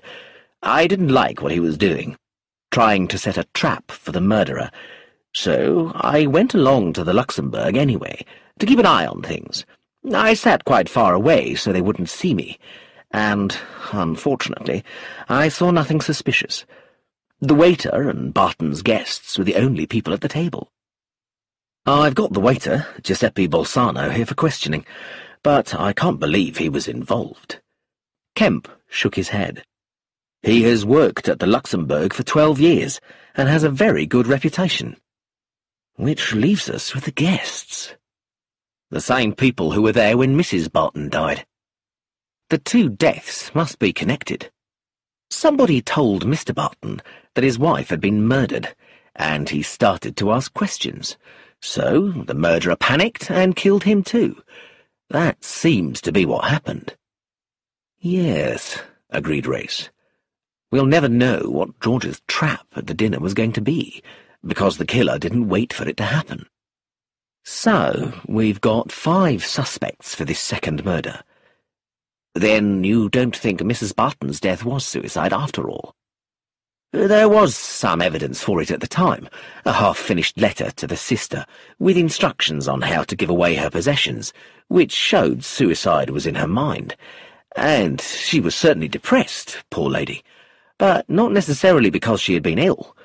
Usually with women, it's because of a love affair. "You knew Mrs. Barton was having a love affair?" asked Race in surprise. "Yes, it had been kept quiet, but it didn't take much to find it." "Was it with Stephen Faraday?" "Yes. They used to meet in a little flat in Earl's Court. It had been going on for over 6 months. If they had had a fight, or if he was getting tired of her, well, she wouldn't be the first unhappy woman to kill herself." "By cyanide? In a public restaurant?" "If she wanted to be dramatic about it, and make him watch, too." "Did Faraday's wife know what was going on?" "Not as far as we know." "But she might have done." "Oh, yes. Both the Faradays are possible murderers. She, because she was jealous. He, to protect his career." "What about the secretary, Ruth Lessing?" "She might have been in love with Barton. His staff thought so. In fact, yesterday afternoon, one of the office telephone girls was acting out Barton holding Ruth Lessing's hand and saying he couldn't do without her. Miss Lessing caught her doing it and dismissed her immediately, so she clearly felt sensitive about it. Then there's the sister, Iris, who inherited a fortune, and Mrs. Barton's other boyfriend, Anthony Brown." "What do you know about him?" "Not much. He's an American citizen who works in the armaments trade. He's been staying at Claridge's Hotel, where he met Lord Dewsbury. Dewsbury liked him, and invited Brown to stay with him, and showed him round his factories. Soon after Brown's visit, they found that some tanks had been sabotaged. Brown also made friends with Dewsbury's business partners, who showed him a lot of classified things he should never have seen. Several times there's been serious trouble at the factories soon after he left." "But why would Mrs. Barton be a threat to him? George Barton wasn't connected to the armament world, was he?" "No, but they were close friends, and he might have told her something important. You, of all men, know what a pretty woman can learn from a man, Colonel." Race nodded, knowing the Chief Inspector was referring to his work for the Secret Service, and not to his private affairs. "Have you examined the letters that George Barton received?" "Yes. Miss Mole gave them to me yesterday. Cheap paper, ordinary ink, no unexplained fingerprints." "And written by someone who had suspicions, but told George instead of the police. He couldn't have written them himself, could he, Kemp? To make his own suicide look like murder, and so send Stephen Faraday to the hangman's rope? He would have needed to be certain that everything pointed to Faraday as the murderer then. But we haven't got any evidence against Faraday at all. Cyanide was found in a small paper sachet under the table that night, but there were no fingerprints on it. Did anybody notice anything helpful last night?" "I took a brief statement from everyone last night, and then I went back to Elveston Square with Miss Mole and had a look through Barton's desk. I will get more detailed statements from them today, and also from the people sitting at the tables on both sides." He picked up a list. Gerald Tollington, of the Grenadier Guards, and the Honourable Patricia Bryce Woodworth. I'll bet that young couple didn't see anything but each other. And Pedro Morales. He's a rather unpleasant Mexican businessman, and his guest, Miss Christine Shannon. It's unlikely that any of them saw anything, but we'll have to check. Chapter 2. Giuseppe Bolzano was a small middle-aged man with an intelligent face. His English was fluent, since he explained nervously, been in the country since he was 16 and had married an English wife. "Now then, Giuseppe," said Kemp, "what else can you tell us about last night? What kind of champagne did they drink?" "Clicquot 1928, said the little Italian waiter. "A very expensive wine. Mr. Barton liked the best." "And the empty place at the table?" Mr. Barton told me that a young lady would occupy it later in the evening. A young lady? Do you know who she was? Giuseppe shook his head. How many bottles of champagne did Mr. Barton order? 2. They finished the first one quite quickly, and I opened the second just before the cabaret began. I filled up the glasses and put the bottle in the ice bucket. When did you last notice Mr. Barton drinking from his glass? When the cabaret ended, they drank a toast to the young lady. Then they all went to dance. When they returned to the table, Mr. Barton drank again, and in a minute, like that, he was dead. Did you fill up the glasses while they were dancing? No, signore, there was still plenty left. Did anyone come near the table whilst they were dancing? No. And they all returned from the dance floor at the same time? Giuseppe tried to remember. Mr. Barton came back first with the young lady. He did not want to dance for so long. Then came Mr. Faraday and the young lady in black. Lady Alexandra and the dark gentleman came last. If one of them had put something in Mr. Barton's glass, would you have seen? I cannot say, sir. I was serving all 3 tables in that corner, and 2 more in another part of the restaurant. After the cabaret, when everyone went to dance, I was just standing and watching, so I know that no one approached the table then. But when they sat down again, I was at once very busy. But it would be very difficult to do it without being observed, I think. Only Mr. Barton himself could do it. Is that what you think? Said Kemp. A year ago, the beautiful Mrs. Barton killed herself. Perhaps Mr. Barton was so unhappy that he decided to kill himself the same way. Kemp shook his head. I don't think it's that simple. Giuseppe was allowed to leave, and as the door closed behind him, Race said, I wonder if that's what we are meant to think. Grieving husband kills himself on the anniversary of wife's death. Not that it was the anniversary, but near enough. It was All Souls' Day, the day we remember the dead. True.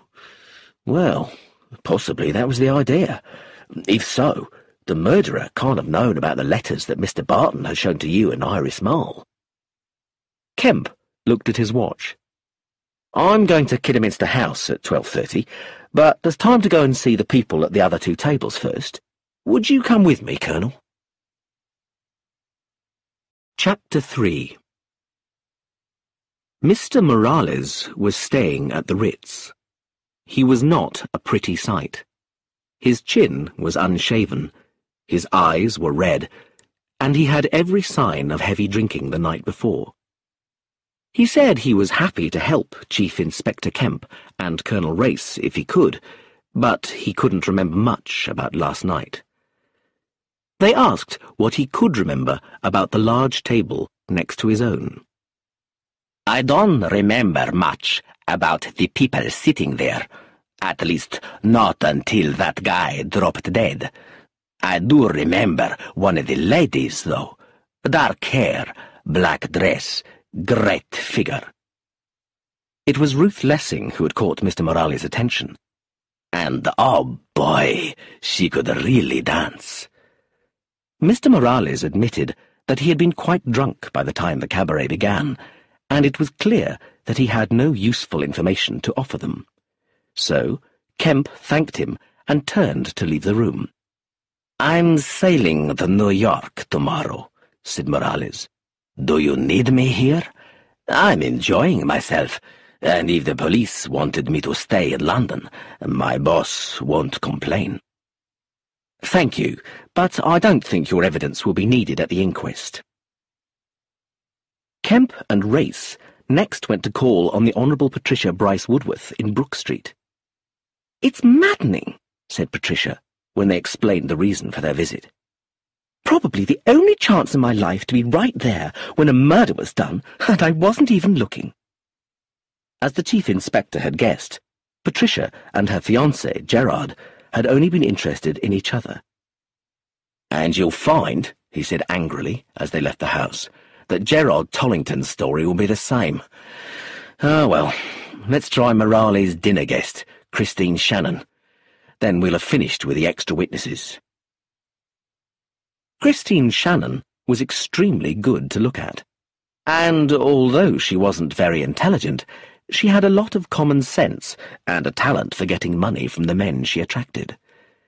She welcomed the two men into her small flat with real delight. "I'd love to help you, Chief Inspector. Please, ask me anything you like." Kemp questioned her about the people at the large table, and she proved to be surprisingly observant. Things weren't going well. The man who was holding the party was trying so hard, but it was no good. The tall, blonde woman on his right was as stiff as a pole, and the girl in the green dress on his left was desperate to sit next to the handsome, dark man opposite. The fair man next to her looked ill, and the black-haired woman next to him looked really nervous. "You seem to have noticed a great deal, Miss Shannon," said Colonel Race. "Well, actually, I wasn't having a very good time myself. I'd gone out with this Mexican guy 3 nights in a row, and I was getting tired of him. He wanted to experience London nightlife, so we dined at the Comprador and the Mille Fleurs, and then last night it was the Luxembourg. Champagne all the way, but his conversation was so boring. Just business deals he had done in Mexico, and all the women who were crazy about him. I got tired of listening after a while, so I just ate my supper and looked round the room." "Well, let's hope you saw something that may help us," said Kemp. Christine shook her head. "I've no idea who killed the man. He just took a drink of champagne, went purple in the face, and collapsed." "Do you remember when he had last drunk from his glass before that?" She thought hard. "Why, yes. After the cabaret, the lights went up. He picked up his glass and said something, and the others picked up their glasses too. They drank a toast of some kind.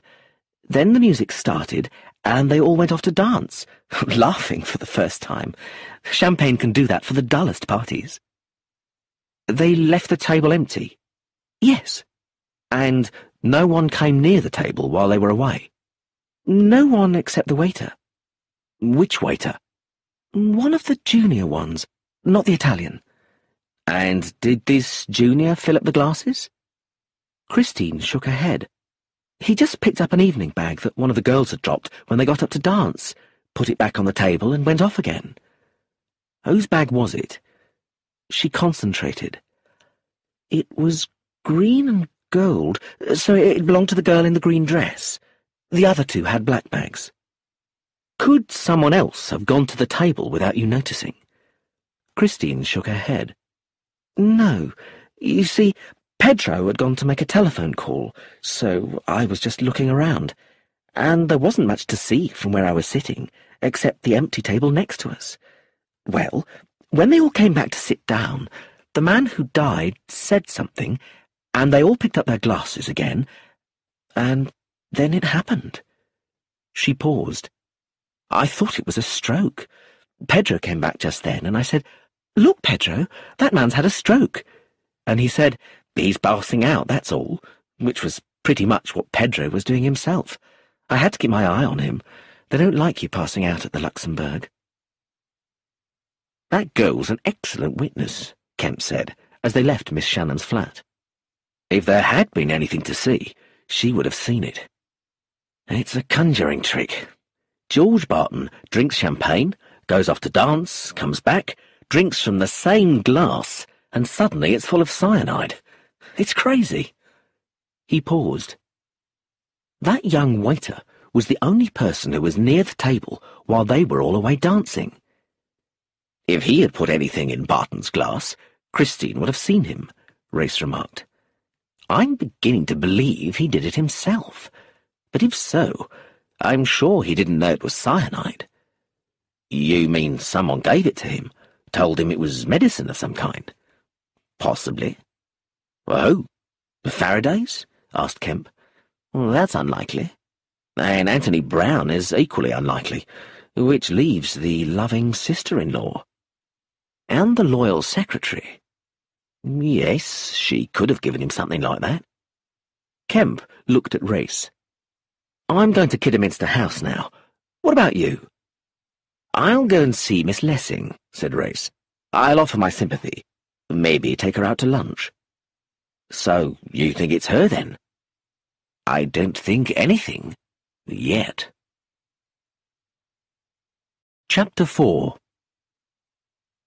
Chief Inspector Kemp arrived at Kidderminster House, and the butler led him to the library, where Lord Kidderminster and the Faradays were waiting.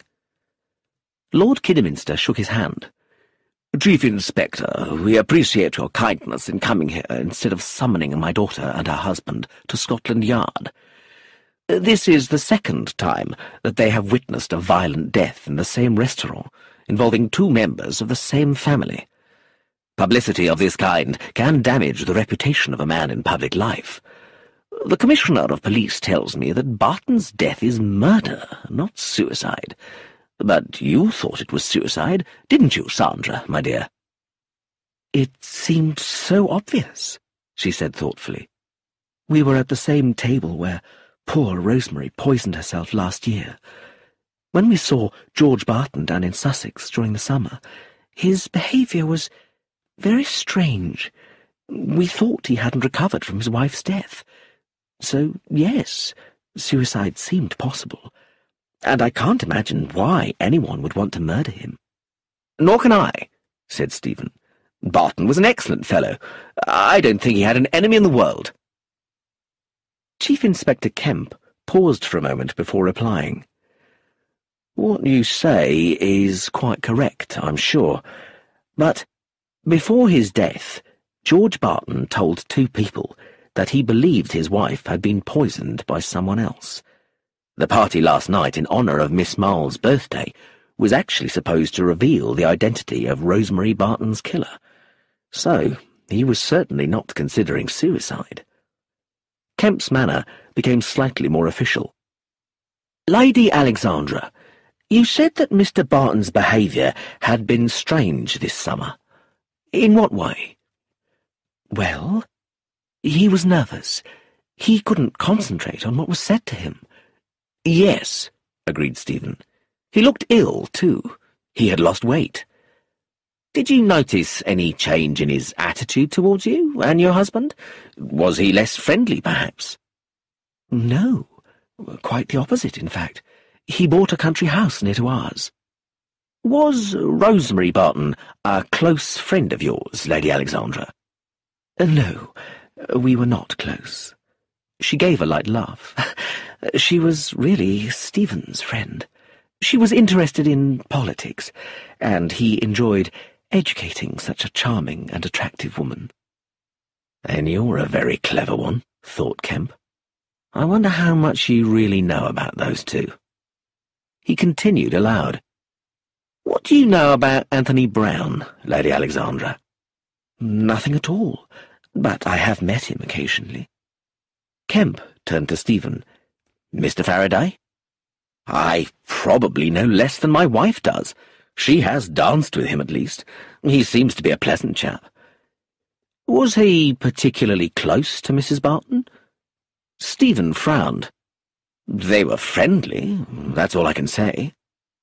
And what can you tell me about Miss Lessing, Lady Alexandra? She was Mr. Barton's secretary. I've only met her twice. First on the evening that Mrs. Barton died, and again last night. Did you form the impression that she was in love with George Barton? I have no idea. Then let us talk about the events of last night. The Faraday's evidence confirmed the important points about the tragic events. Barton had proposed a toast to Iris. They had drunk it, and then got up to dance. George and Iris had returned first. When asked about the empty chair, they said that George was expecting a man called Colonel Race to join them later in the evening. When the lights were turned on again after the cabaret, George had stared at the empty chair with a strange expression on his face before proposing a toast to Iris's birthday. Closing his notebook, Kemp rose to his feet. I'm grateful for your help. He turned to Stephen. Mr. Faraday, there are one or two other points where I think you could help me. Perhaps you could visit me at Scotland Yard, at a time that suits you. I know you're a busy man." The request was pleasant, but the message was serious. Somehow, Stephen managed a friendly smile. "Certainly, Chief Inspector." Chapter 5. Ruth welcomed Colonel Race into her office with calm friendliness. She was smartly dressed, as always, but he noticed the dark circles under her eyes and the sadness round her mouth. "I'm glad you've come, Colonel. Mr. Barton was expecting you to join us last night. I was surprised that he hadn't invited another woman to make an even number of guests." She broke off. "What do such details matter now? I feel so stunned this morning." "But you have still come into the office." "Of course." She looked shocked. "There is so much to arrange." "George told me how much he relied upon you," said Race. She swallowed hard, and then said quietly, "I was with him for nearly 8 years, and I think he trusted me." "I'm sure of that," Race went on. "It is nearly lunchtime. Would you come and have lunch with me? I have a lot that I would like to say to you." "Thank you. I would like that very much." Race took Ruth to a quiet little restaurant, and they made polite, general conversation while they waited for their food. When the waiter had served them and left, she said, "Do you want to talk about last night? I would like to talk about it, please. If I hadn't seen it happen, I wouldn't have believed it. Was it really murder, Colonel Race?" "Did Kemp tell you that last night?" "Not exactly, but it was clear what he was thinking." "Miss Lessing, you were with George for most of yesterday. Did he seem at all upset or excited?" She hesitated. "It's difficult to say. He was upset, but there was a reason for that." She told Race about Victor Drake and his most recent demand for money. Said Race. "And Barton was upset about it?" "He was annoyed, certainly, and he wanted to fix it quickly. It's happened before, several times, you see. In fact, last year, Victor got into such trouble in this country that we had to send him to South America. But it seemed to me that he was actually angry because Victor's telegram arrived just as he was preparing his party at the Luxembourg, and he didn't want to think about anything else." "Did George tell you the real reason why he was having this party?" She shook her head. "He didn't tell you that he believed his wife had been murdered?" She stared at him. "George believed that?" "Yes. He received 2 anonymous letters saying that his wife had been killed by someone else." "So that's why he was so strange this summer. And I knew nothing about it." Ruth sounded upset. "I see now that he must have had a plan in his head. Maybe he hoped that by recreating Rosemary's party, he would find a clue of some kind, and that's why he didn't tell me about the letters. Because if it was a murder, then one of us round the table must have killed her. It might even have been me." Race said gently, "Did you have any reason for killing Rosemary Barton?" She looked down at the table and sighed. "I think you had better know." Then she met his eyes. "I was in love with George. I was in love with him before he even met Rosemary. And I would have made him a good wife. I could have made him happy. He loved Rosemary, but he wasn't happy with her." "Did you dislike Rosemary?" "Yes. I was shocked when she died, but I wasn't sorry. I was glad." She paused. "Please, can we talk about something else?" "I'd like you to tell me, then, everything you can remember about yesterday." Ruth recalled George's anger over Victor's new demand for money, and the arrangements they made through their South American agent. Then she described arriving at the Luxembourg and continued her story up to the tragic moment. Her report confirmed the other accounts Race had already heard. Ruth frowned. If it was murder, it couldn't have been done by any of us. So, who did put the poison into George's glass while we were dancing? The evidence shows that no one else went near the table. Then it doesn't make sense. Do you have any idea who might have put the cyanide in the glass? Was there anything at all suspicious last night, however small? For a moment, she looked uncertain. Then she answered, Nothing. But there had been something. He was sure of that. After lunch, Ruth returned to the office, and Race drove to Elveston Square. Was it possible that Ruth Lessing was guilty, he wondered? She seemed honest and straightforward, but she certainly had a motive, at least for the first murder. With Rosemary gone, she had a good chance of becoming Mrs. George Barton. Race thought that Ruth was too sensible to kill for money. But love? Perhaps. Loving George and hating Rosemary, she might well have coldly planned and executed Rosemary's death. The fact that a verdict of suicide had been passed could be just another example of her famous efficiency. But then, George had received the anonymous letters and planned his trap, and so Ruth had silenced him? No, that didn't feel right. That suggested panic, and Ruth Lessing was not the type of woman who panicked. She was more intelligent than George, and could easily avoid any trap that he might try to set. So, it seemed that Ruth didn't fit after all. Chapter 6. Lucilla Drake came into the sitting room, dressed in black, and held out a shaking hand to Colonel Race. She couldn't have seen anyone, she explained, except such an old friend of dear George's. It was dreadful to have no man in the house. She had no idea what to do. Of course Miss Lessing would manage all the business matters, and they must arrange the funeral, but what about the inquest? Race said that she could depend on him for help. Lucilla was very grateful. Miss Lessing was very efficient, of course, but perhaps George had relied upon her too much. Of course, Lucilla had known what the girl was planning, unlike dear Iris, who was such an innocent, and so quiet. It was impossible to know what she was thinking about. In fact, Lucilla had wanted Iris to see the doctor this summer, because she looked so pale and tired. But really, Colonel, I believe that was due to the location of the house. It was in a deep valley, you know, and there was always a damp mist around it in the evenings. Poor George had bought it himself. Such a pity. It would have been better if he had taken an older woman's advice. Men knew nothing about houses. She would have been happy to help. She had no other demands on her time, after all, with her husband dead for many years now, and her dear Victor away in Brazil. Colonel Race said he had heard that she had a son abroad, and with that single encouragement, Lucilla told him all about her beloved Victor. He was such a handsome, clever boy, willing to try his hand at anything.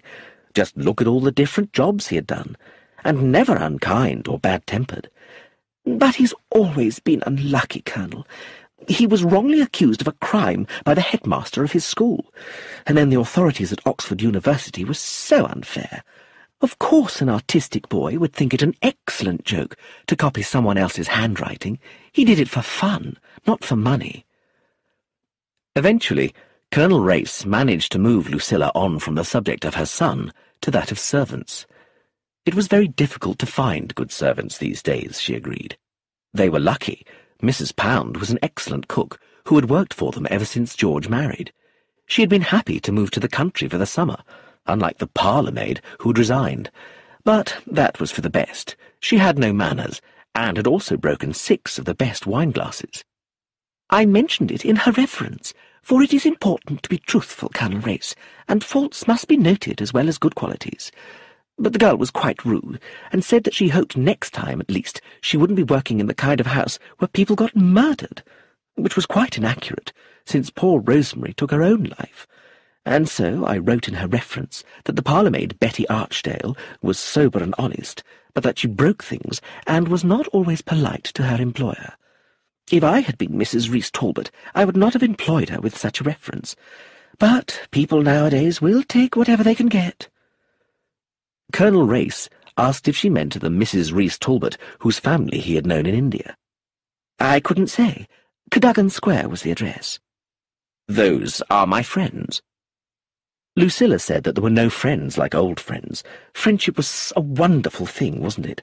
She had always thought it was so romantic about Viola and Paul, for example. Dear Viola had been a lovely girl, with so many men in love with her, but of course Colonel Race wouldn't know who she was talking about. The Colonel asked to know the story. She happily told him about her brother Hector's marriage to the beautiful Viola, and how Paul Bennet had changed from lover into family friend and godfather to Rosemary, to whom he had left his fortune on his death. And now dear Iris has inherited the money, and although I try to look out for fortune hunters, one can't protect girls these days as one used to do. Iris has friends I knew nothing about. Poor George was particularly worried about a man called Brown, and I always think that men are the best judges of other men. A faint sound made Race look round to see Iris Marle in the open doorway. "Iris, dear," cried Lucilla, "do you remember Colonel Race?" Iris came in and shook hands. Race had met her once before on his recent visit to Little Priors. Her black dress made her look thinner and paler than he remembered. She was clearly still suffering from shock. "I came to see if I could be of any help to you," said Race. "Thank you. That was kind." She turned to her aunt. "Were you talking about Anthony just now?" Lucilla blushed. "Well, yes. As a matter of fact, I did just mention that we know nothing about him." Iris interrupted her. "You'll have every chance of doing so in future, because I'm going to marry him." "Oh, Iris," Lucilla cried. "You mustn't do anything foolish. Nothing can be decided at present. One can't talk about things like marriage when the funeral hasn't even taken place. It isn't fitting. The question simply doesn't arise." Iris laughed suddenly. "But it has arisen. Anthony asked me to marry him before we left Little Priors. He wanted me to come up to London and marry him the next day without telling anyone. I wish now that I had." "Wasn't that a rather strange request?" said Colonel Race gently. "No, it wasn't, and it would have saved a lot of trouble. He asked me to trust him, and I didn't. But now I'll marry him as soon as he likes." Lucilla burst into tears. "Miss Marle, might I speak to you privately before I leave?" asked Race. "On a matter of business." "Why, yes," she said, surprised, and walked to the door. Race followed her across the hall into a small room at the back of the house. "All I wanted to say, Miss Marle," he said, "was that Chief Inspector Kemp is a friend of mine, and I'm sure you will find him both helpful and kind." She stared at him for a moment. "Why didn't you come and join us last night, as George expected you to?" "George didn't expect me." "He said he did." "He may have said so, but he knew I wasn't coming." "But that empty chair, who was it for, then?" Her face went white. "Rosemary," she whispered. "I see. It was for Rosemary." He thought she was going to faint. He caught hold of her and helped her to sit down. "I'm all right," she said breathlessly, "but I don't know what to do." "Can I help?" She looked up at him unhappily. "I must get things in order. George believed Rosemary was murdered because of those letters. Colonel Race, who wrote those letters?" "Nobody knows." "But George believed them and arranged the party last night. There was an empty chair, and it was All Souls' Day, the Day of the Dead, a day when Rosemary's spirit could come back and and tell him the truth? You mustn't be too imaginative. But George drank a toast to Rosemary, and then he died. Perhaps she came and took him. The dead don't put cyanide in a champagne glass, my dear. His words seemed to steady her, and she said in a more normal tone of voice, But it's incredible. The police think George was murdered, and I suppose it must be true. But it doesn't make sense. No, if Rosemary was murdered, and George was beginning to suspect who. But she wasn't. She had a reason for her suicide. I'll show you. She left the room and returned with Rosemary's letter in her hand, which she handed to him. Read for yourself. Race unfolded the paper and read it through. You see, she said, she was broken-hearted. She didn't want to go on living. Do you know who that letter was written to? Iris nodded. Stephen Faraday. She was in love with him, and he was cruel to her. So she took the cyanide to the restaurant and drank it there, where he could see her die. Perhaps she hoped he would be sorry then. When did you find this? About 6 months ago. You didn't show it to George? How could I betray my sister? She cried passionately. And George was so sure that she loved him. I couldn't tell him he was wrong. What do I do now? I've shown the letter to you because you were George's friend. Does Inspector Kemp need to see it? Yes, it's evidence, you see. You should let me take it to him now. She gave a deep sigh. Very well. Chapter 7. Mary Reese Talbot greeted Colonel Race with a cry of delight. My dear, I haven't seen you since you disappeared so mysteriously from Allahabad that time. Why are you here? You never make social visits. Come on, tell me the truth. Race smiled. Is Betty Archdale the maid who let me in? Don't tell me she's a dangerous European spy. No, she's just a parlour maid. But I think she may be able to tell me something. I'm sure you're right. She's the kind of servant who always manages to be passing by when there's anything interesting going on. What do you want me to do? Offer me a drink, then call for Betty and order it. And when Betty brings it? Then please go away. Oh, all right then. I'll play. Mrs. Reese Talbot rang the bell for Betty and asked her to bring Colonel Race a whisky and soda. When Betty returned with the drink on a tray, Mrs. Reese Talbot was standing by the door. Colonel Race has some questions to ask you, she said, and went out. Betty looked at the tall, grey-haired soldier with alarm. He took the glass from the tray and smiled. "Have you seen the papers today?" he asked. "Yes, sir," she said cautiously. "Did you read that Mr. George Barton died last night at the Luxembourg restaurant?" "Oh, yes, sir." Betty's eyes sparkled with pleasure at the chance to discuss the public scandal. "Wasn't it dreadful?" "You were in service with the Bartons, weren't you?" "Yes, sir. I left soon after Mrs. Barton died. Was Mr. Barton murdered too? The papers didn't say exactly." "Why do you say too, Betty? Mrs. Barton's death was judged to be a suicide." She glanced at him doubtfully. "Yes, sir." "Didn't you think it was?" "No, sir. Not really." "Why not?" "Well—" Betty hesitated. "It was something I heard one day." "Yes?" he encouraged her. "Well, I would never go and listen at a door or anything, but I was going through the hall carrying a tray, and the parlour door wasn't shut, and Mrs. Barton and Mr. Brown were speaking quite loudly. She said something about Anthony Brown not being his name, and Mr. Brown threatened to cut her face. Then he said if she didn't do what he told her, he would murder her. I didn't hear any more, because Miss Iris was coming down the stairs.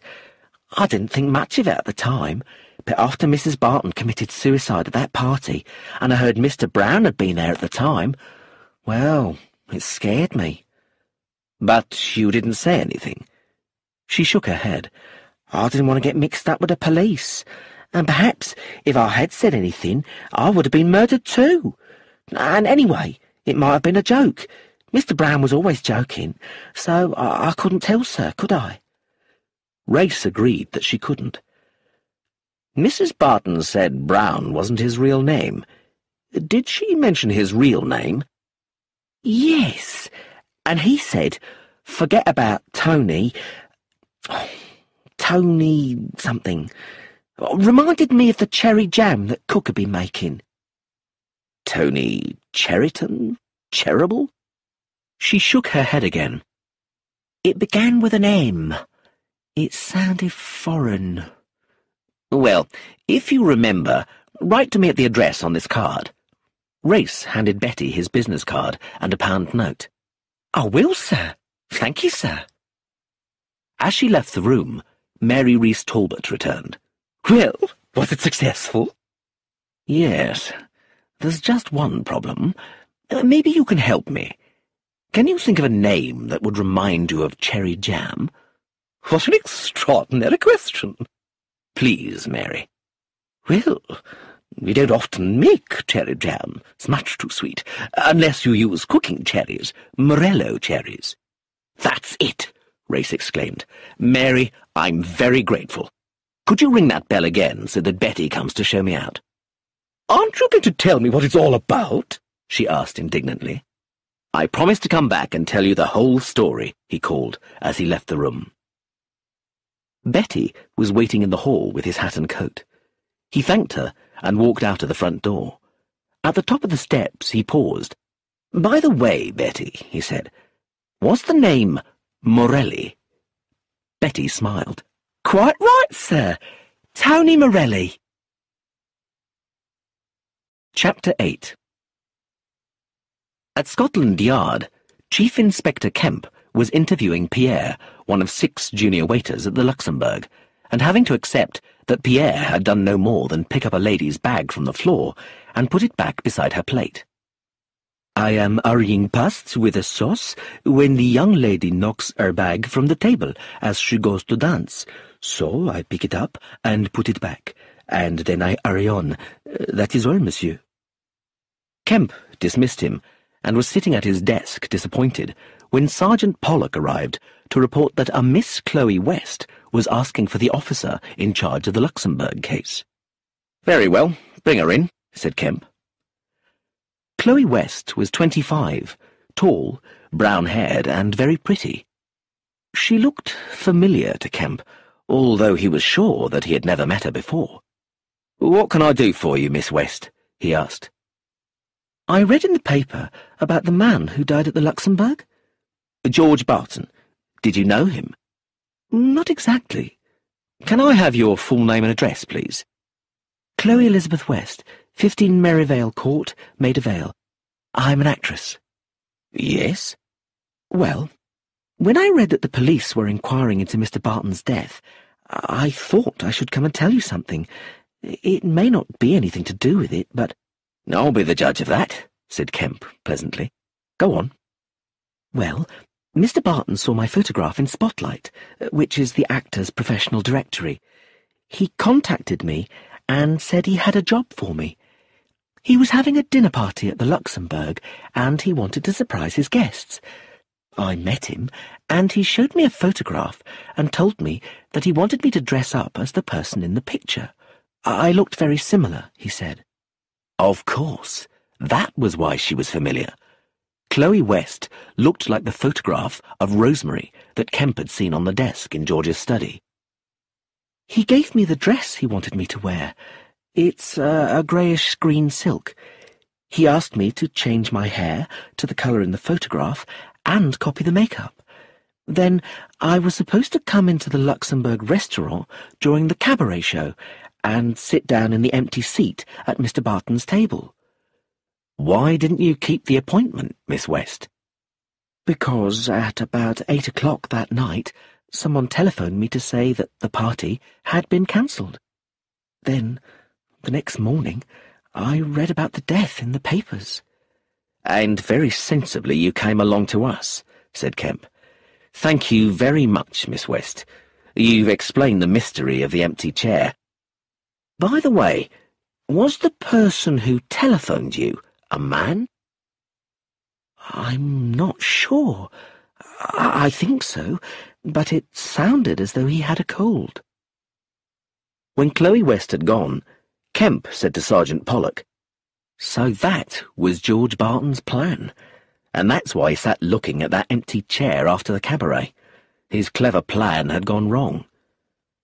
You don't think it was him who cancelled the job?" "No. In fact, it may not have been a man at all. A cold can change your voice. We're making progress at last." Chapter 9. Stephen Faraday arrived at Scotland Yard later that same day, feeling very nervous. Why had Chief Inspector Kemp asked him for this extra interview? What did he suspect? Kemp greeted him pleasantly enough and invited him to sit down. Stephen noticed a police officer sitting at a table in the corner of the room with a pencil and a notebook. "I wish to take a statement from you, Mr. Faraday. That statement will be written down, and you will be asked to read it and sign it before you leave.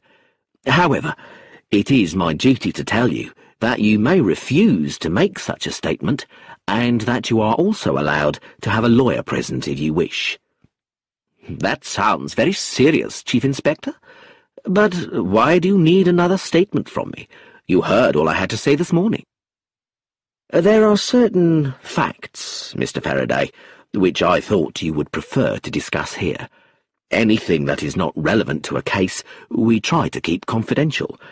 I'm sure you understand what I am referring to." "I'm afraid not." Kemp sighed. "You had a close relationship with the late Mrs. Rosemary Barton." "Who says so?" Stephen interrupted. Kemp picked up a letter from his desk. "This letter was found amongst the late Mrs. Barton's belongings. It was handed to us by Miss Iris Mole, who confirms it is her sister's handwriting." Stephen read the letter, and a wave of sickness passed over him. He could hear Rosemary's voice begging him. Would the past never die? He looked up at Kemp. "There is no proof that this letter was written to me. Do you pay the rent for 21 Malland Mansions, Earl's Court?" So, they had found the flat he had rented, where he and Rosemary used to meet. They knew everything. Stephen shrugged his shoulders.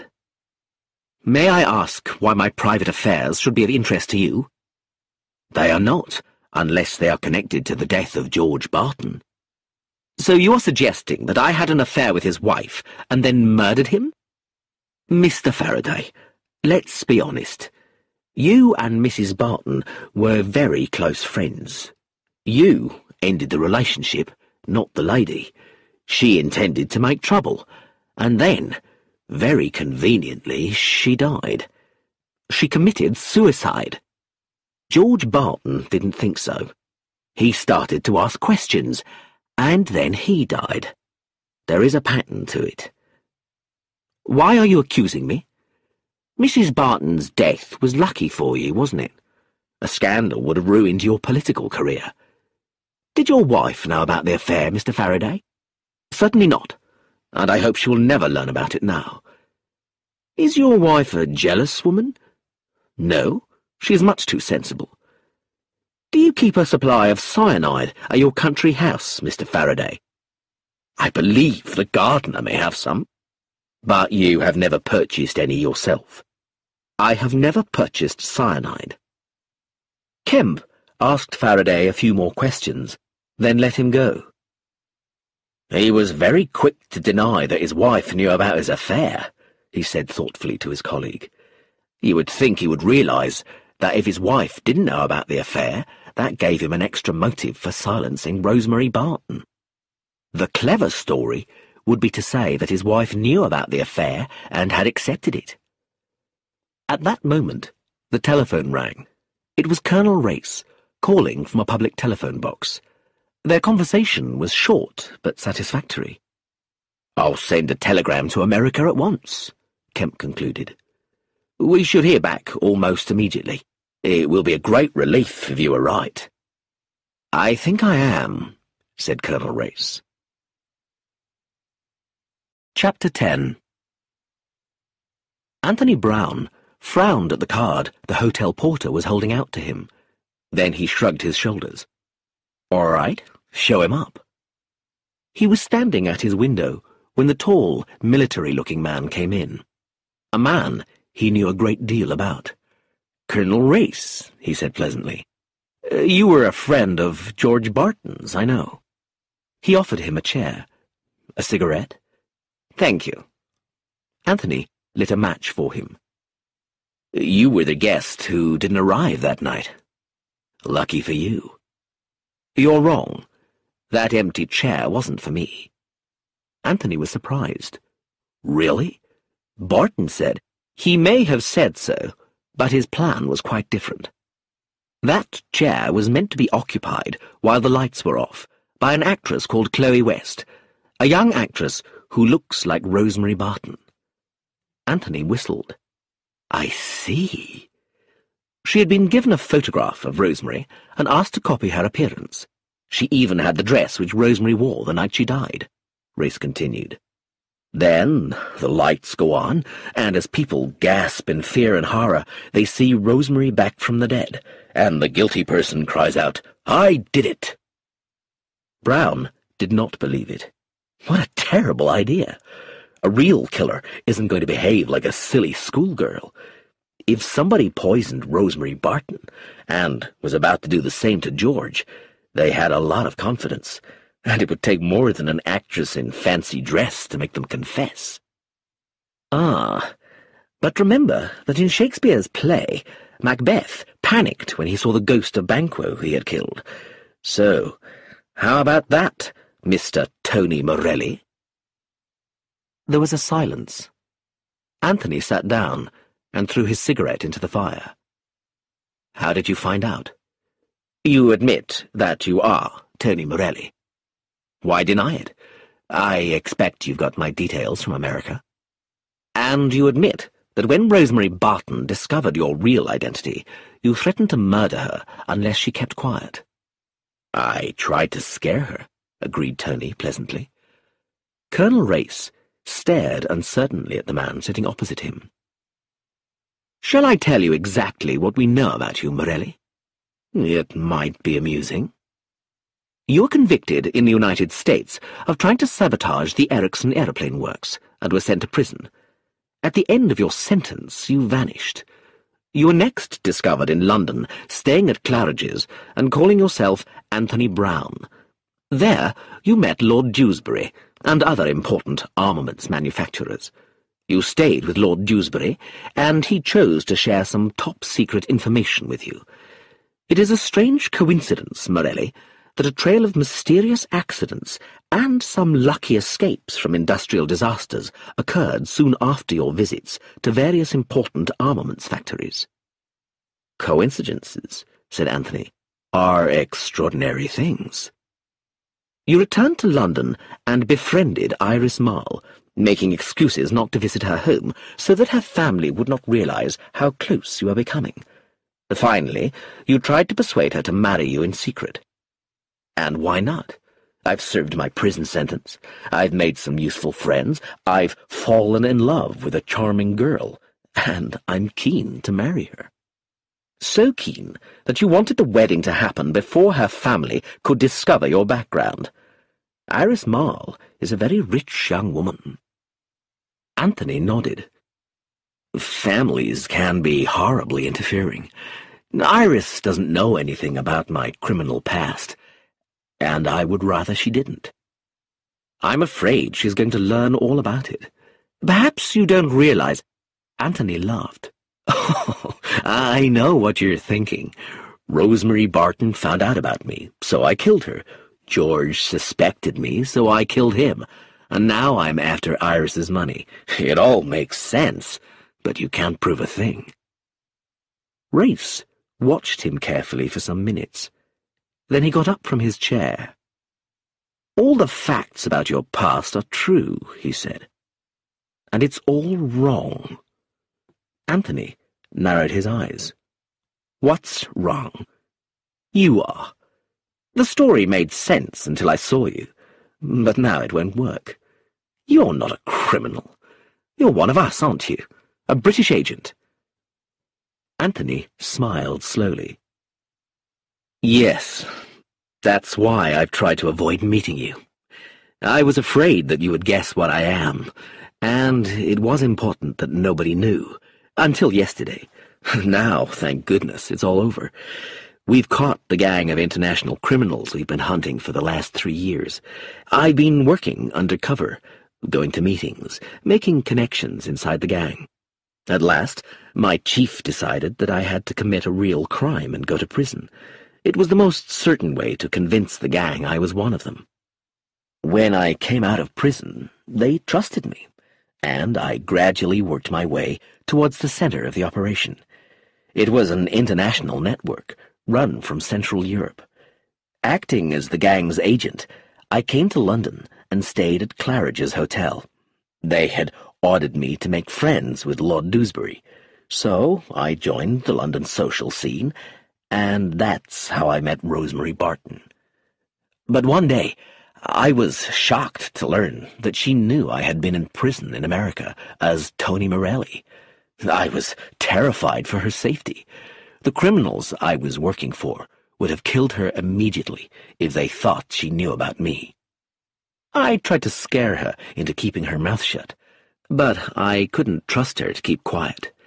So I decided to leave London, and then I saw Iris coming down a staircase. I promised myself that once my mission was finished, I would come back and marry her. When my part in the operation was over, I returned to London and found her again. I stayed away from her family because I knew they would make inquiries about my background, and I needed to stay undercover for a bit longer. But I began to worry about her. She looked ill and afraid, and George Barton was behaving very strangely. I asked her to come away and marry me, but she refused. And then I was invited to this party. As we sat down to dinner, George said you would be coming, so I told him that I had met a man I knew and might have to leave early. Actually, I had seen someone I knew in America, Monkey Coleman, and I wanted to avoid him. But I really wanted to escape meeting you, as I was still undercover. And then George died. I had nothing to do with his death, or Rosemary's. I still don't know who did kill them. Any idea? It must have been either the waiter or one of the people at the table. I don't think it was the waiter. It wasn't me or Iris. It could have been one or both of the Faradays. Ruth Lessing seems to me to be the most likely person, but on both nights she was sitting in a place from which it was impossible for her to poison the champagne glass. Anthony paused. Have you found out who wrote those anonymous letters yet? Race shook his head. No, I thought I had, but I was wrong. Because someone knows that Rosemary was murdered, and unless you're careful, that person will be murdered next. Chapter 11. On the day of the inquest into George's death, Anthony arrived at Elveston Square at 5:30 in the afternoon. He was told by the new parlour-maid that Iris had just come in and was in the study. Iris jumped nervously as he entered the room. "Oh, it's you," she said. Anthony came quickly towards her. "What's the matter, darling?" "Nothing." She paused. "Only I was nearly run over. Oh, it was my own fault. I was thinking so hard, I crossed the road without looking, and a car came round a corner really fast and just missed me." Anthony held her gently. "Oh, Iris, I'm worried about you, not about your miraculous escape from under the wheels of a car. but about why you're wandering about in the middle of the road. What's worrying you, my darling?" "I'm afraid," she said quietly. Anthony sat down beside her on a sofa. "Come on," he smiled encouragingly. "Tell me all about it." "I don't know if you'll believe me. It's about the other night. You were at the inquest this morning, so you heard." She broke off, her eyes wide and dark with fear. "Very little," said Anthony. "The police doctor talked about the effects of cyanide. The police inspector, who was the first to arrive at the Luxembourg, gave his report. George's body was identified by his chief clerk, and then the inquest was closed for a week." "That police inspector described finding a small paper sachet under the table, containing signs of cyanide." "Yes, well, clearly. Whoever put the poison into George's glass then dropped the container under the table. Couldn't risk having it found on him, or her." Iris began to shake. "No, Anthony. I dropped that packet under the table." He stared at her in amazement. "You remember how George drank that champagne, and then it happened?" she said. He nodded. "It was like some horrible dream. After the cabaret, when the lights went on again, I was so happy, because that was the moment when we found Rosemary dead before, and I was so afraid that I would see it all again, see her lying dead across the table. But there was nothing there, and suddenly it felt as if the whole thing really was over at last, and everything would be all right again. So I danced with George and started to enjoy myself at last. Then we came back to the table, and George asked us to drink to Rosemary's memory. And then he died, and the nightmare was back again. I just stood there shaking, and suddenly I started to cry. I opened my bag to get my handkerchief, and I found something tangled up inside it. It was a paper sachet, the kind you get medicine powders in from the chemist. But it wasn't in my bag when I left home. I had packed a powder compact, a lipstick, a handkerchief, a comb, and some loose coins. So someone else must have put that sachet in my bag. And I remembered how they had found a sachet like that in Rosemary's bag after she died, with cyanide in it. So I dropped it under the table. I was really frightened. Somebody meant it to look as though I killed George, and I didn't." Anthony whistled. "Did anyone see you do it?" Iris hesitated. "I think Ruth may have, but she was so shocked that I don't know if she actually noticed, or if she was just staring at me blankly." "Why weren't your fingerprints on it, I wonder?" "I was holding it through the handkerchief." Anthony nodded. "That was lucky." "But who could have put it in my bag? I had it beside me all the evening." "No. When you went to dance after the cabaret, you left it on the table. Somebody could have done it then, or when you visited the ladies' cloakroom as you arrived. Can you remember what happened in there?" Iris thought. "We all went to the long table, put our bags down, and checked our makeup in the mirrors. Ruth put powder on her nose, and Sandra tidied up her hair. I gave my coat to the attendant and went over to the wash basins." "Leaving your bag on the table?" "Yes. I washed my hands while Ruth finished her makeup, and Sandra gave her coat to the attendant. Then Sandra returned to the mirror, Ruth came over to wash her hands, and I went back to the table to comb my hair." "So either of them could have put something in your bag without you seeing?" "Yes, but I can't believe they would do such a thing. And if it was Ruth, why didn't she say she saw me drop the packet?" "I don't know. So it looks as though it wasn't her." Iris sighed. "I'm so glad I've told you. No one else needs to know, do they?" Anthony looked embarrassed. "I'm afraid they do, Iris. In fact, you're going to come with me now in a taxi to tell Kemp." "Oh, no, Anthony. They'll think I killed George." "They're more likely to think so if they find out later that you kept quiet about this." "Please, Anthony." "Look here, Iris. You're in a difficult position, but you must tell the truth. You can't play safe when it's a question of justice. Come on. We're going to see Kemp, now." As she followed him unwillingly into the hall, the front doorbell rang. "Oh, I forgot," exclaimed Iris. "Ruth said she would come over after work to discuss the funeral arrangements. Aunt Lucilla has gone to have tea with a friend, and I thought we could organize things better while she was out. She does confuse things so." Anthony stepped forward and opened the door. Ruth was looking tired and carrying a large briefcase. "I'm sorry I'm late. The train was terribly crowded tonight, and then I had to wait for 3 buses. There wasn't a taxi anywhere."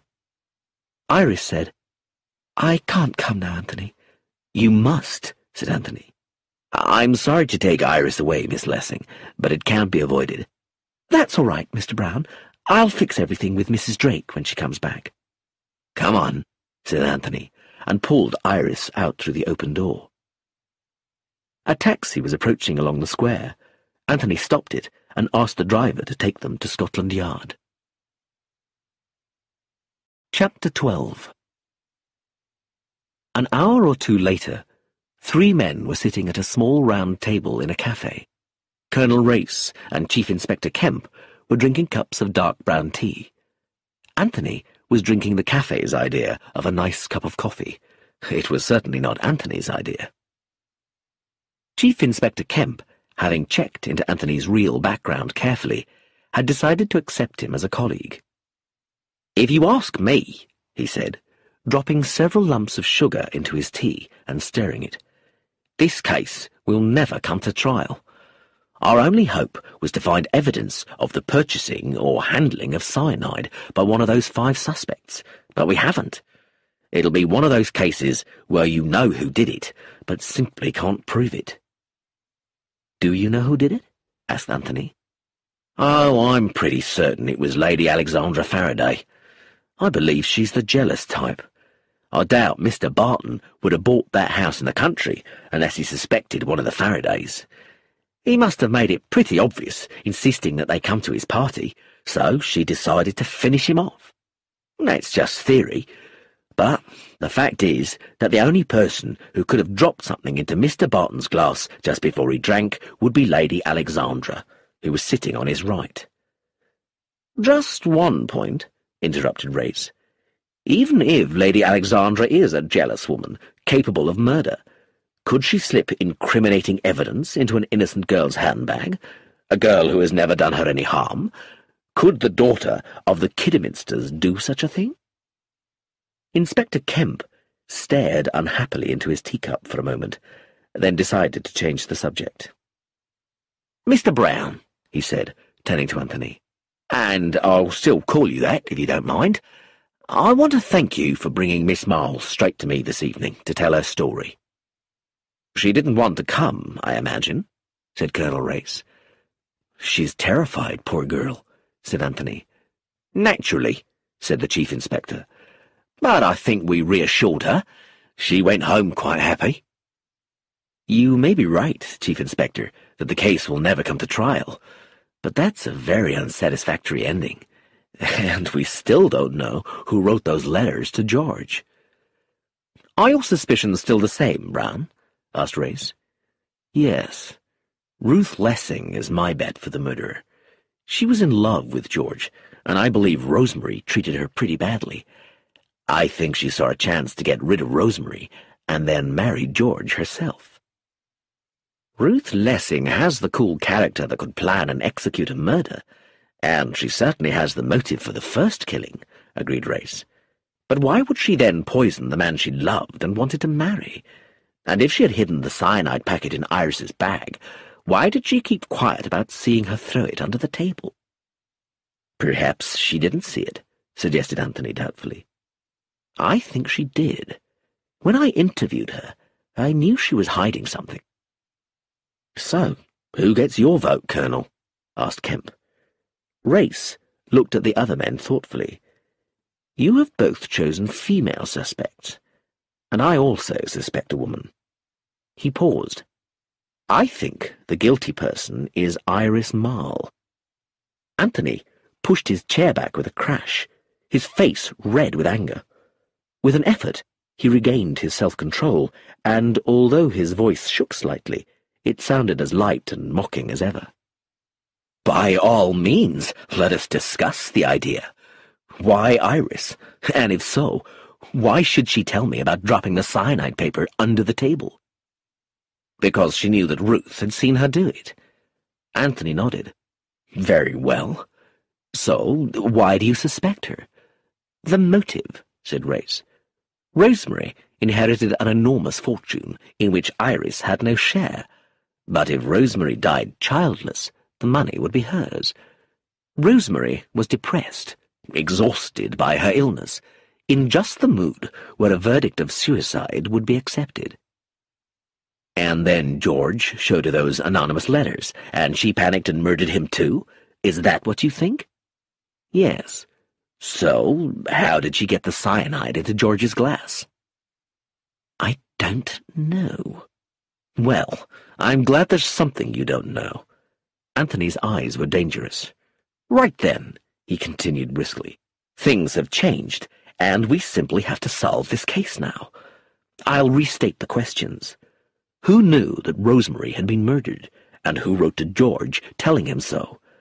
Well, I'm afraid we'll have to ignore that first murder for now. It's too long ago, and we don't know exactly what happened. But I saw the second murder take place, so I should know how it happened. The perfect time to put the cyanide in George's glass was during the cabaret, but it couldn't have been done then because he drank from the glass straight afterwards. Nobody else touched his glass, but the next time he drank from it, it was full of cyanide. He couldn't have been poisoned, but he was. It was a conjuring trick. Oh, of course! He held his head in his hands in obvious mental distress. That's it! That's it! For lots and lots of money, and maybe love as well? The bag? The waiter? Yes! He dropped his hands and stared at the other two men. Don't you see? A waiter could have poisoned the champagne, but not the waiter who was serving them. And George and George's glass are two different things. Come on, I'll show you. He jumped to his feet. Kemp looked regretfully at his half-full teacup. Oh, I have to pay the bill, he muttered. No, we'll be back in a moment. I must show you outside. Come on. Pushing their chairs out of the way, he hurried the others into the entrance hall of the cafe. Do you see that telephone box over there? Yes. Anthony felt in his pockets. Oh, no, I haven't got a coin for the call.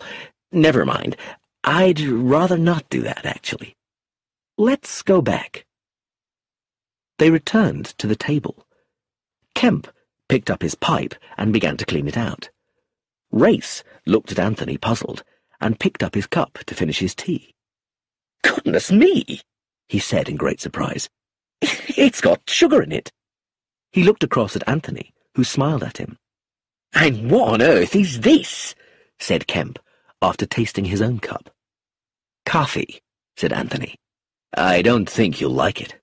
I didn't. Chapter 13. As Anthony watched understanding appear in the eyes of the other men, a new thought hit him.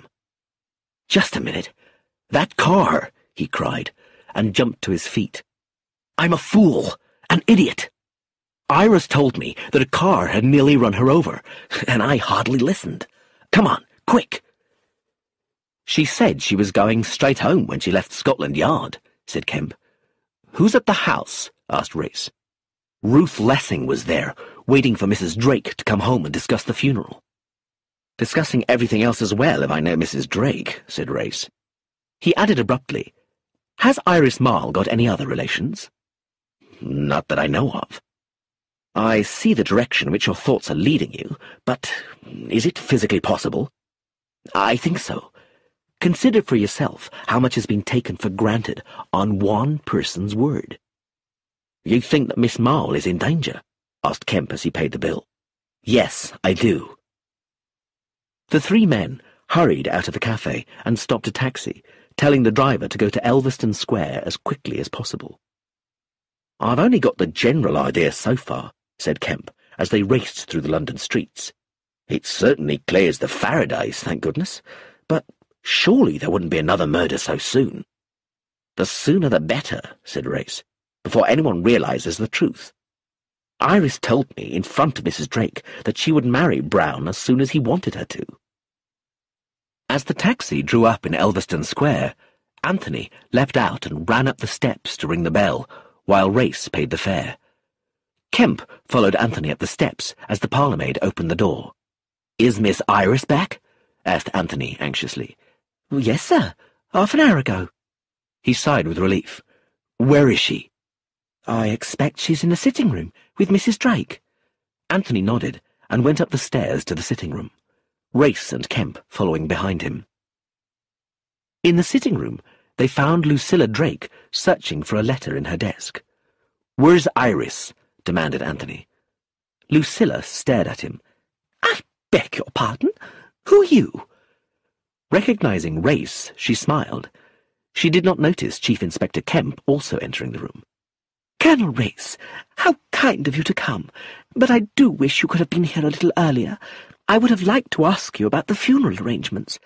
I was so upset that I couldn't really think. Miss Lessing was very kind, and offered to do everything she could to help me. But naturally, I am the person most likely to know what George's favourite hymns were, not that he went to church very often."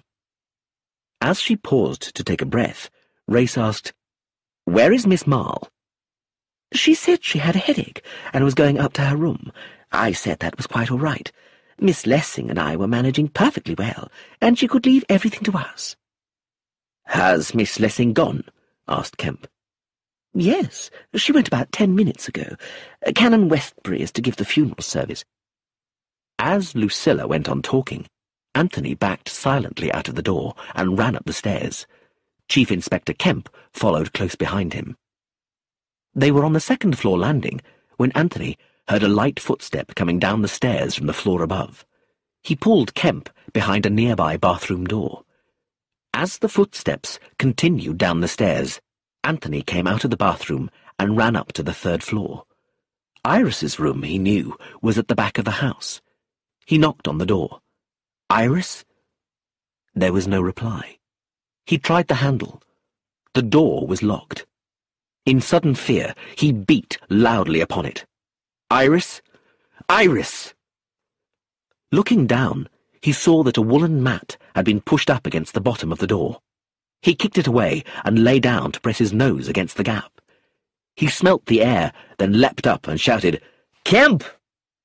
There was no reply from the Chief Inspector, but Colonel Race came running up the stairs.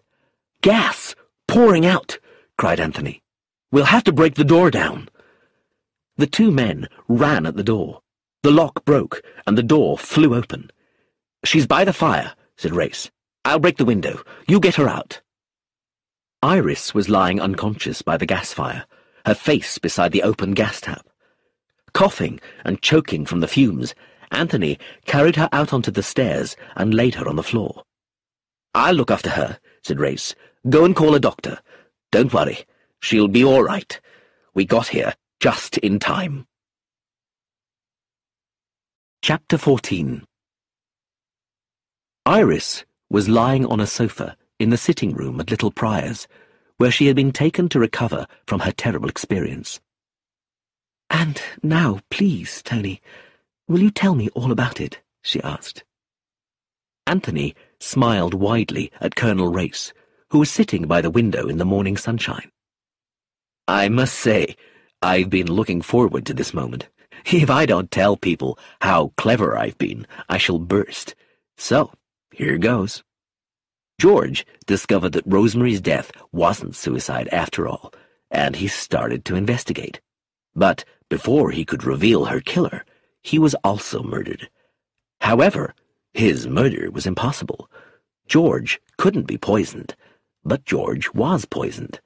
Nobody touched George's glass, but George's glass was tampered with. And then I realized the one important point. George's ear is George's ear because it is fixed to his head and cannot be removed without a surgical operation. But George's watch might belong to him or might have been lent to him by someone else.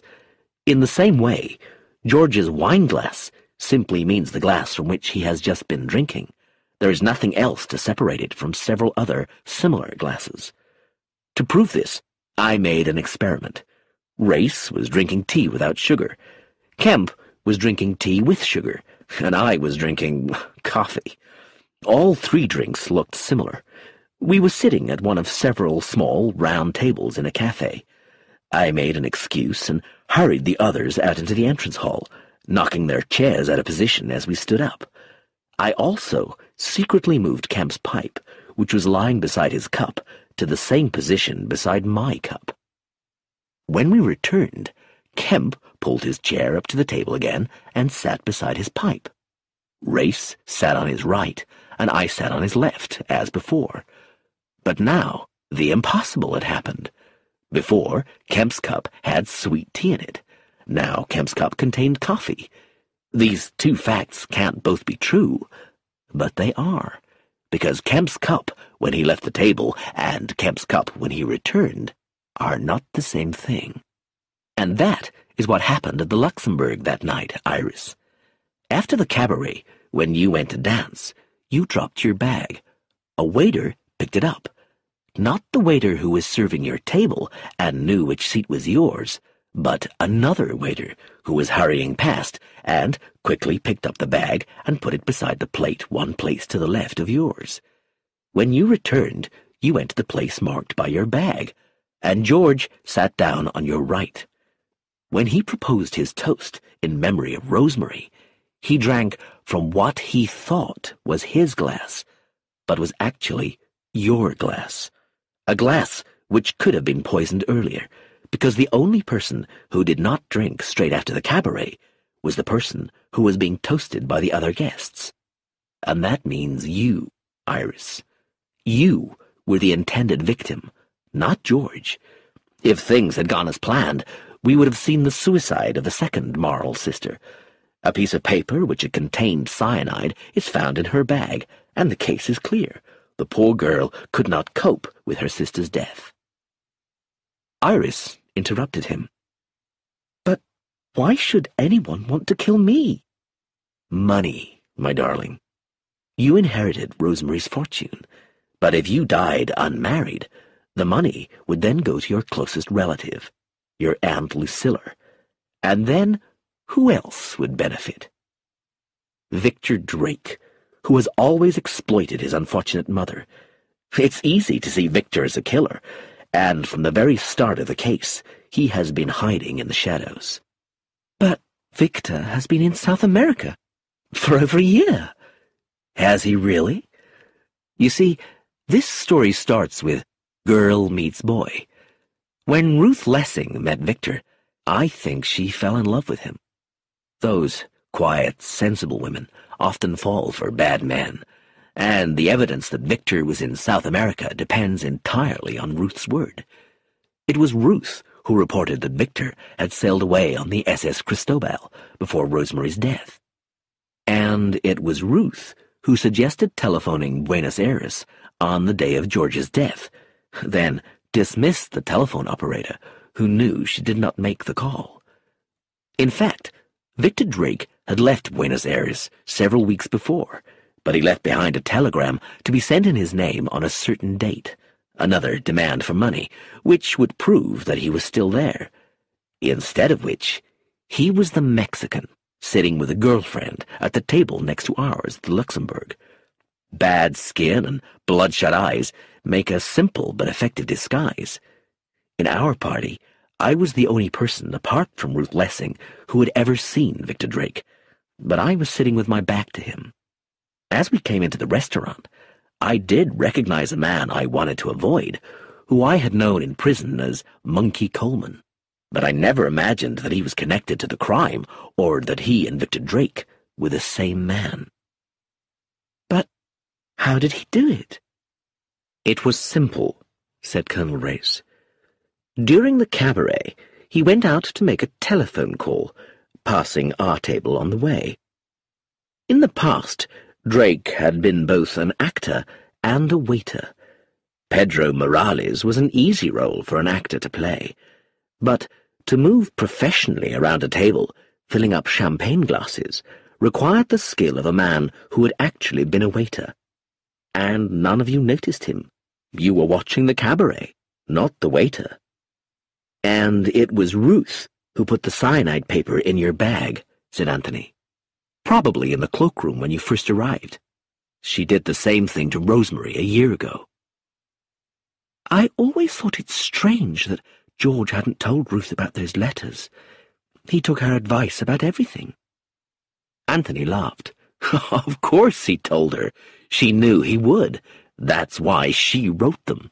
Then she helped him to arrange his plan, and so she prepared nicely for suicide number 2, which would be yours. And to think, I actually wanted her to marry George. She would probably have made him a very good wife, if she hadn't met Victor. Iris shivered. Just for money. Victor certainly did it for money. Ruth did it for money, for Victor, and also, I think, because she hated Rosemary. She had changed greatly by the time she tried to run you down in a car, and still further when she left Lucilla in the sitting room and ran up to your bedroom. Did she seem dangerous when you saw her? Iris considered.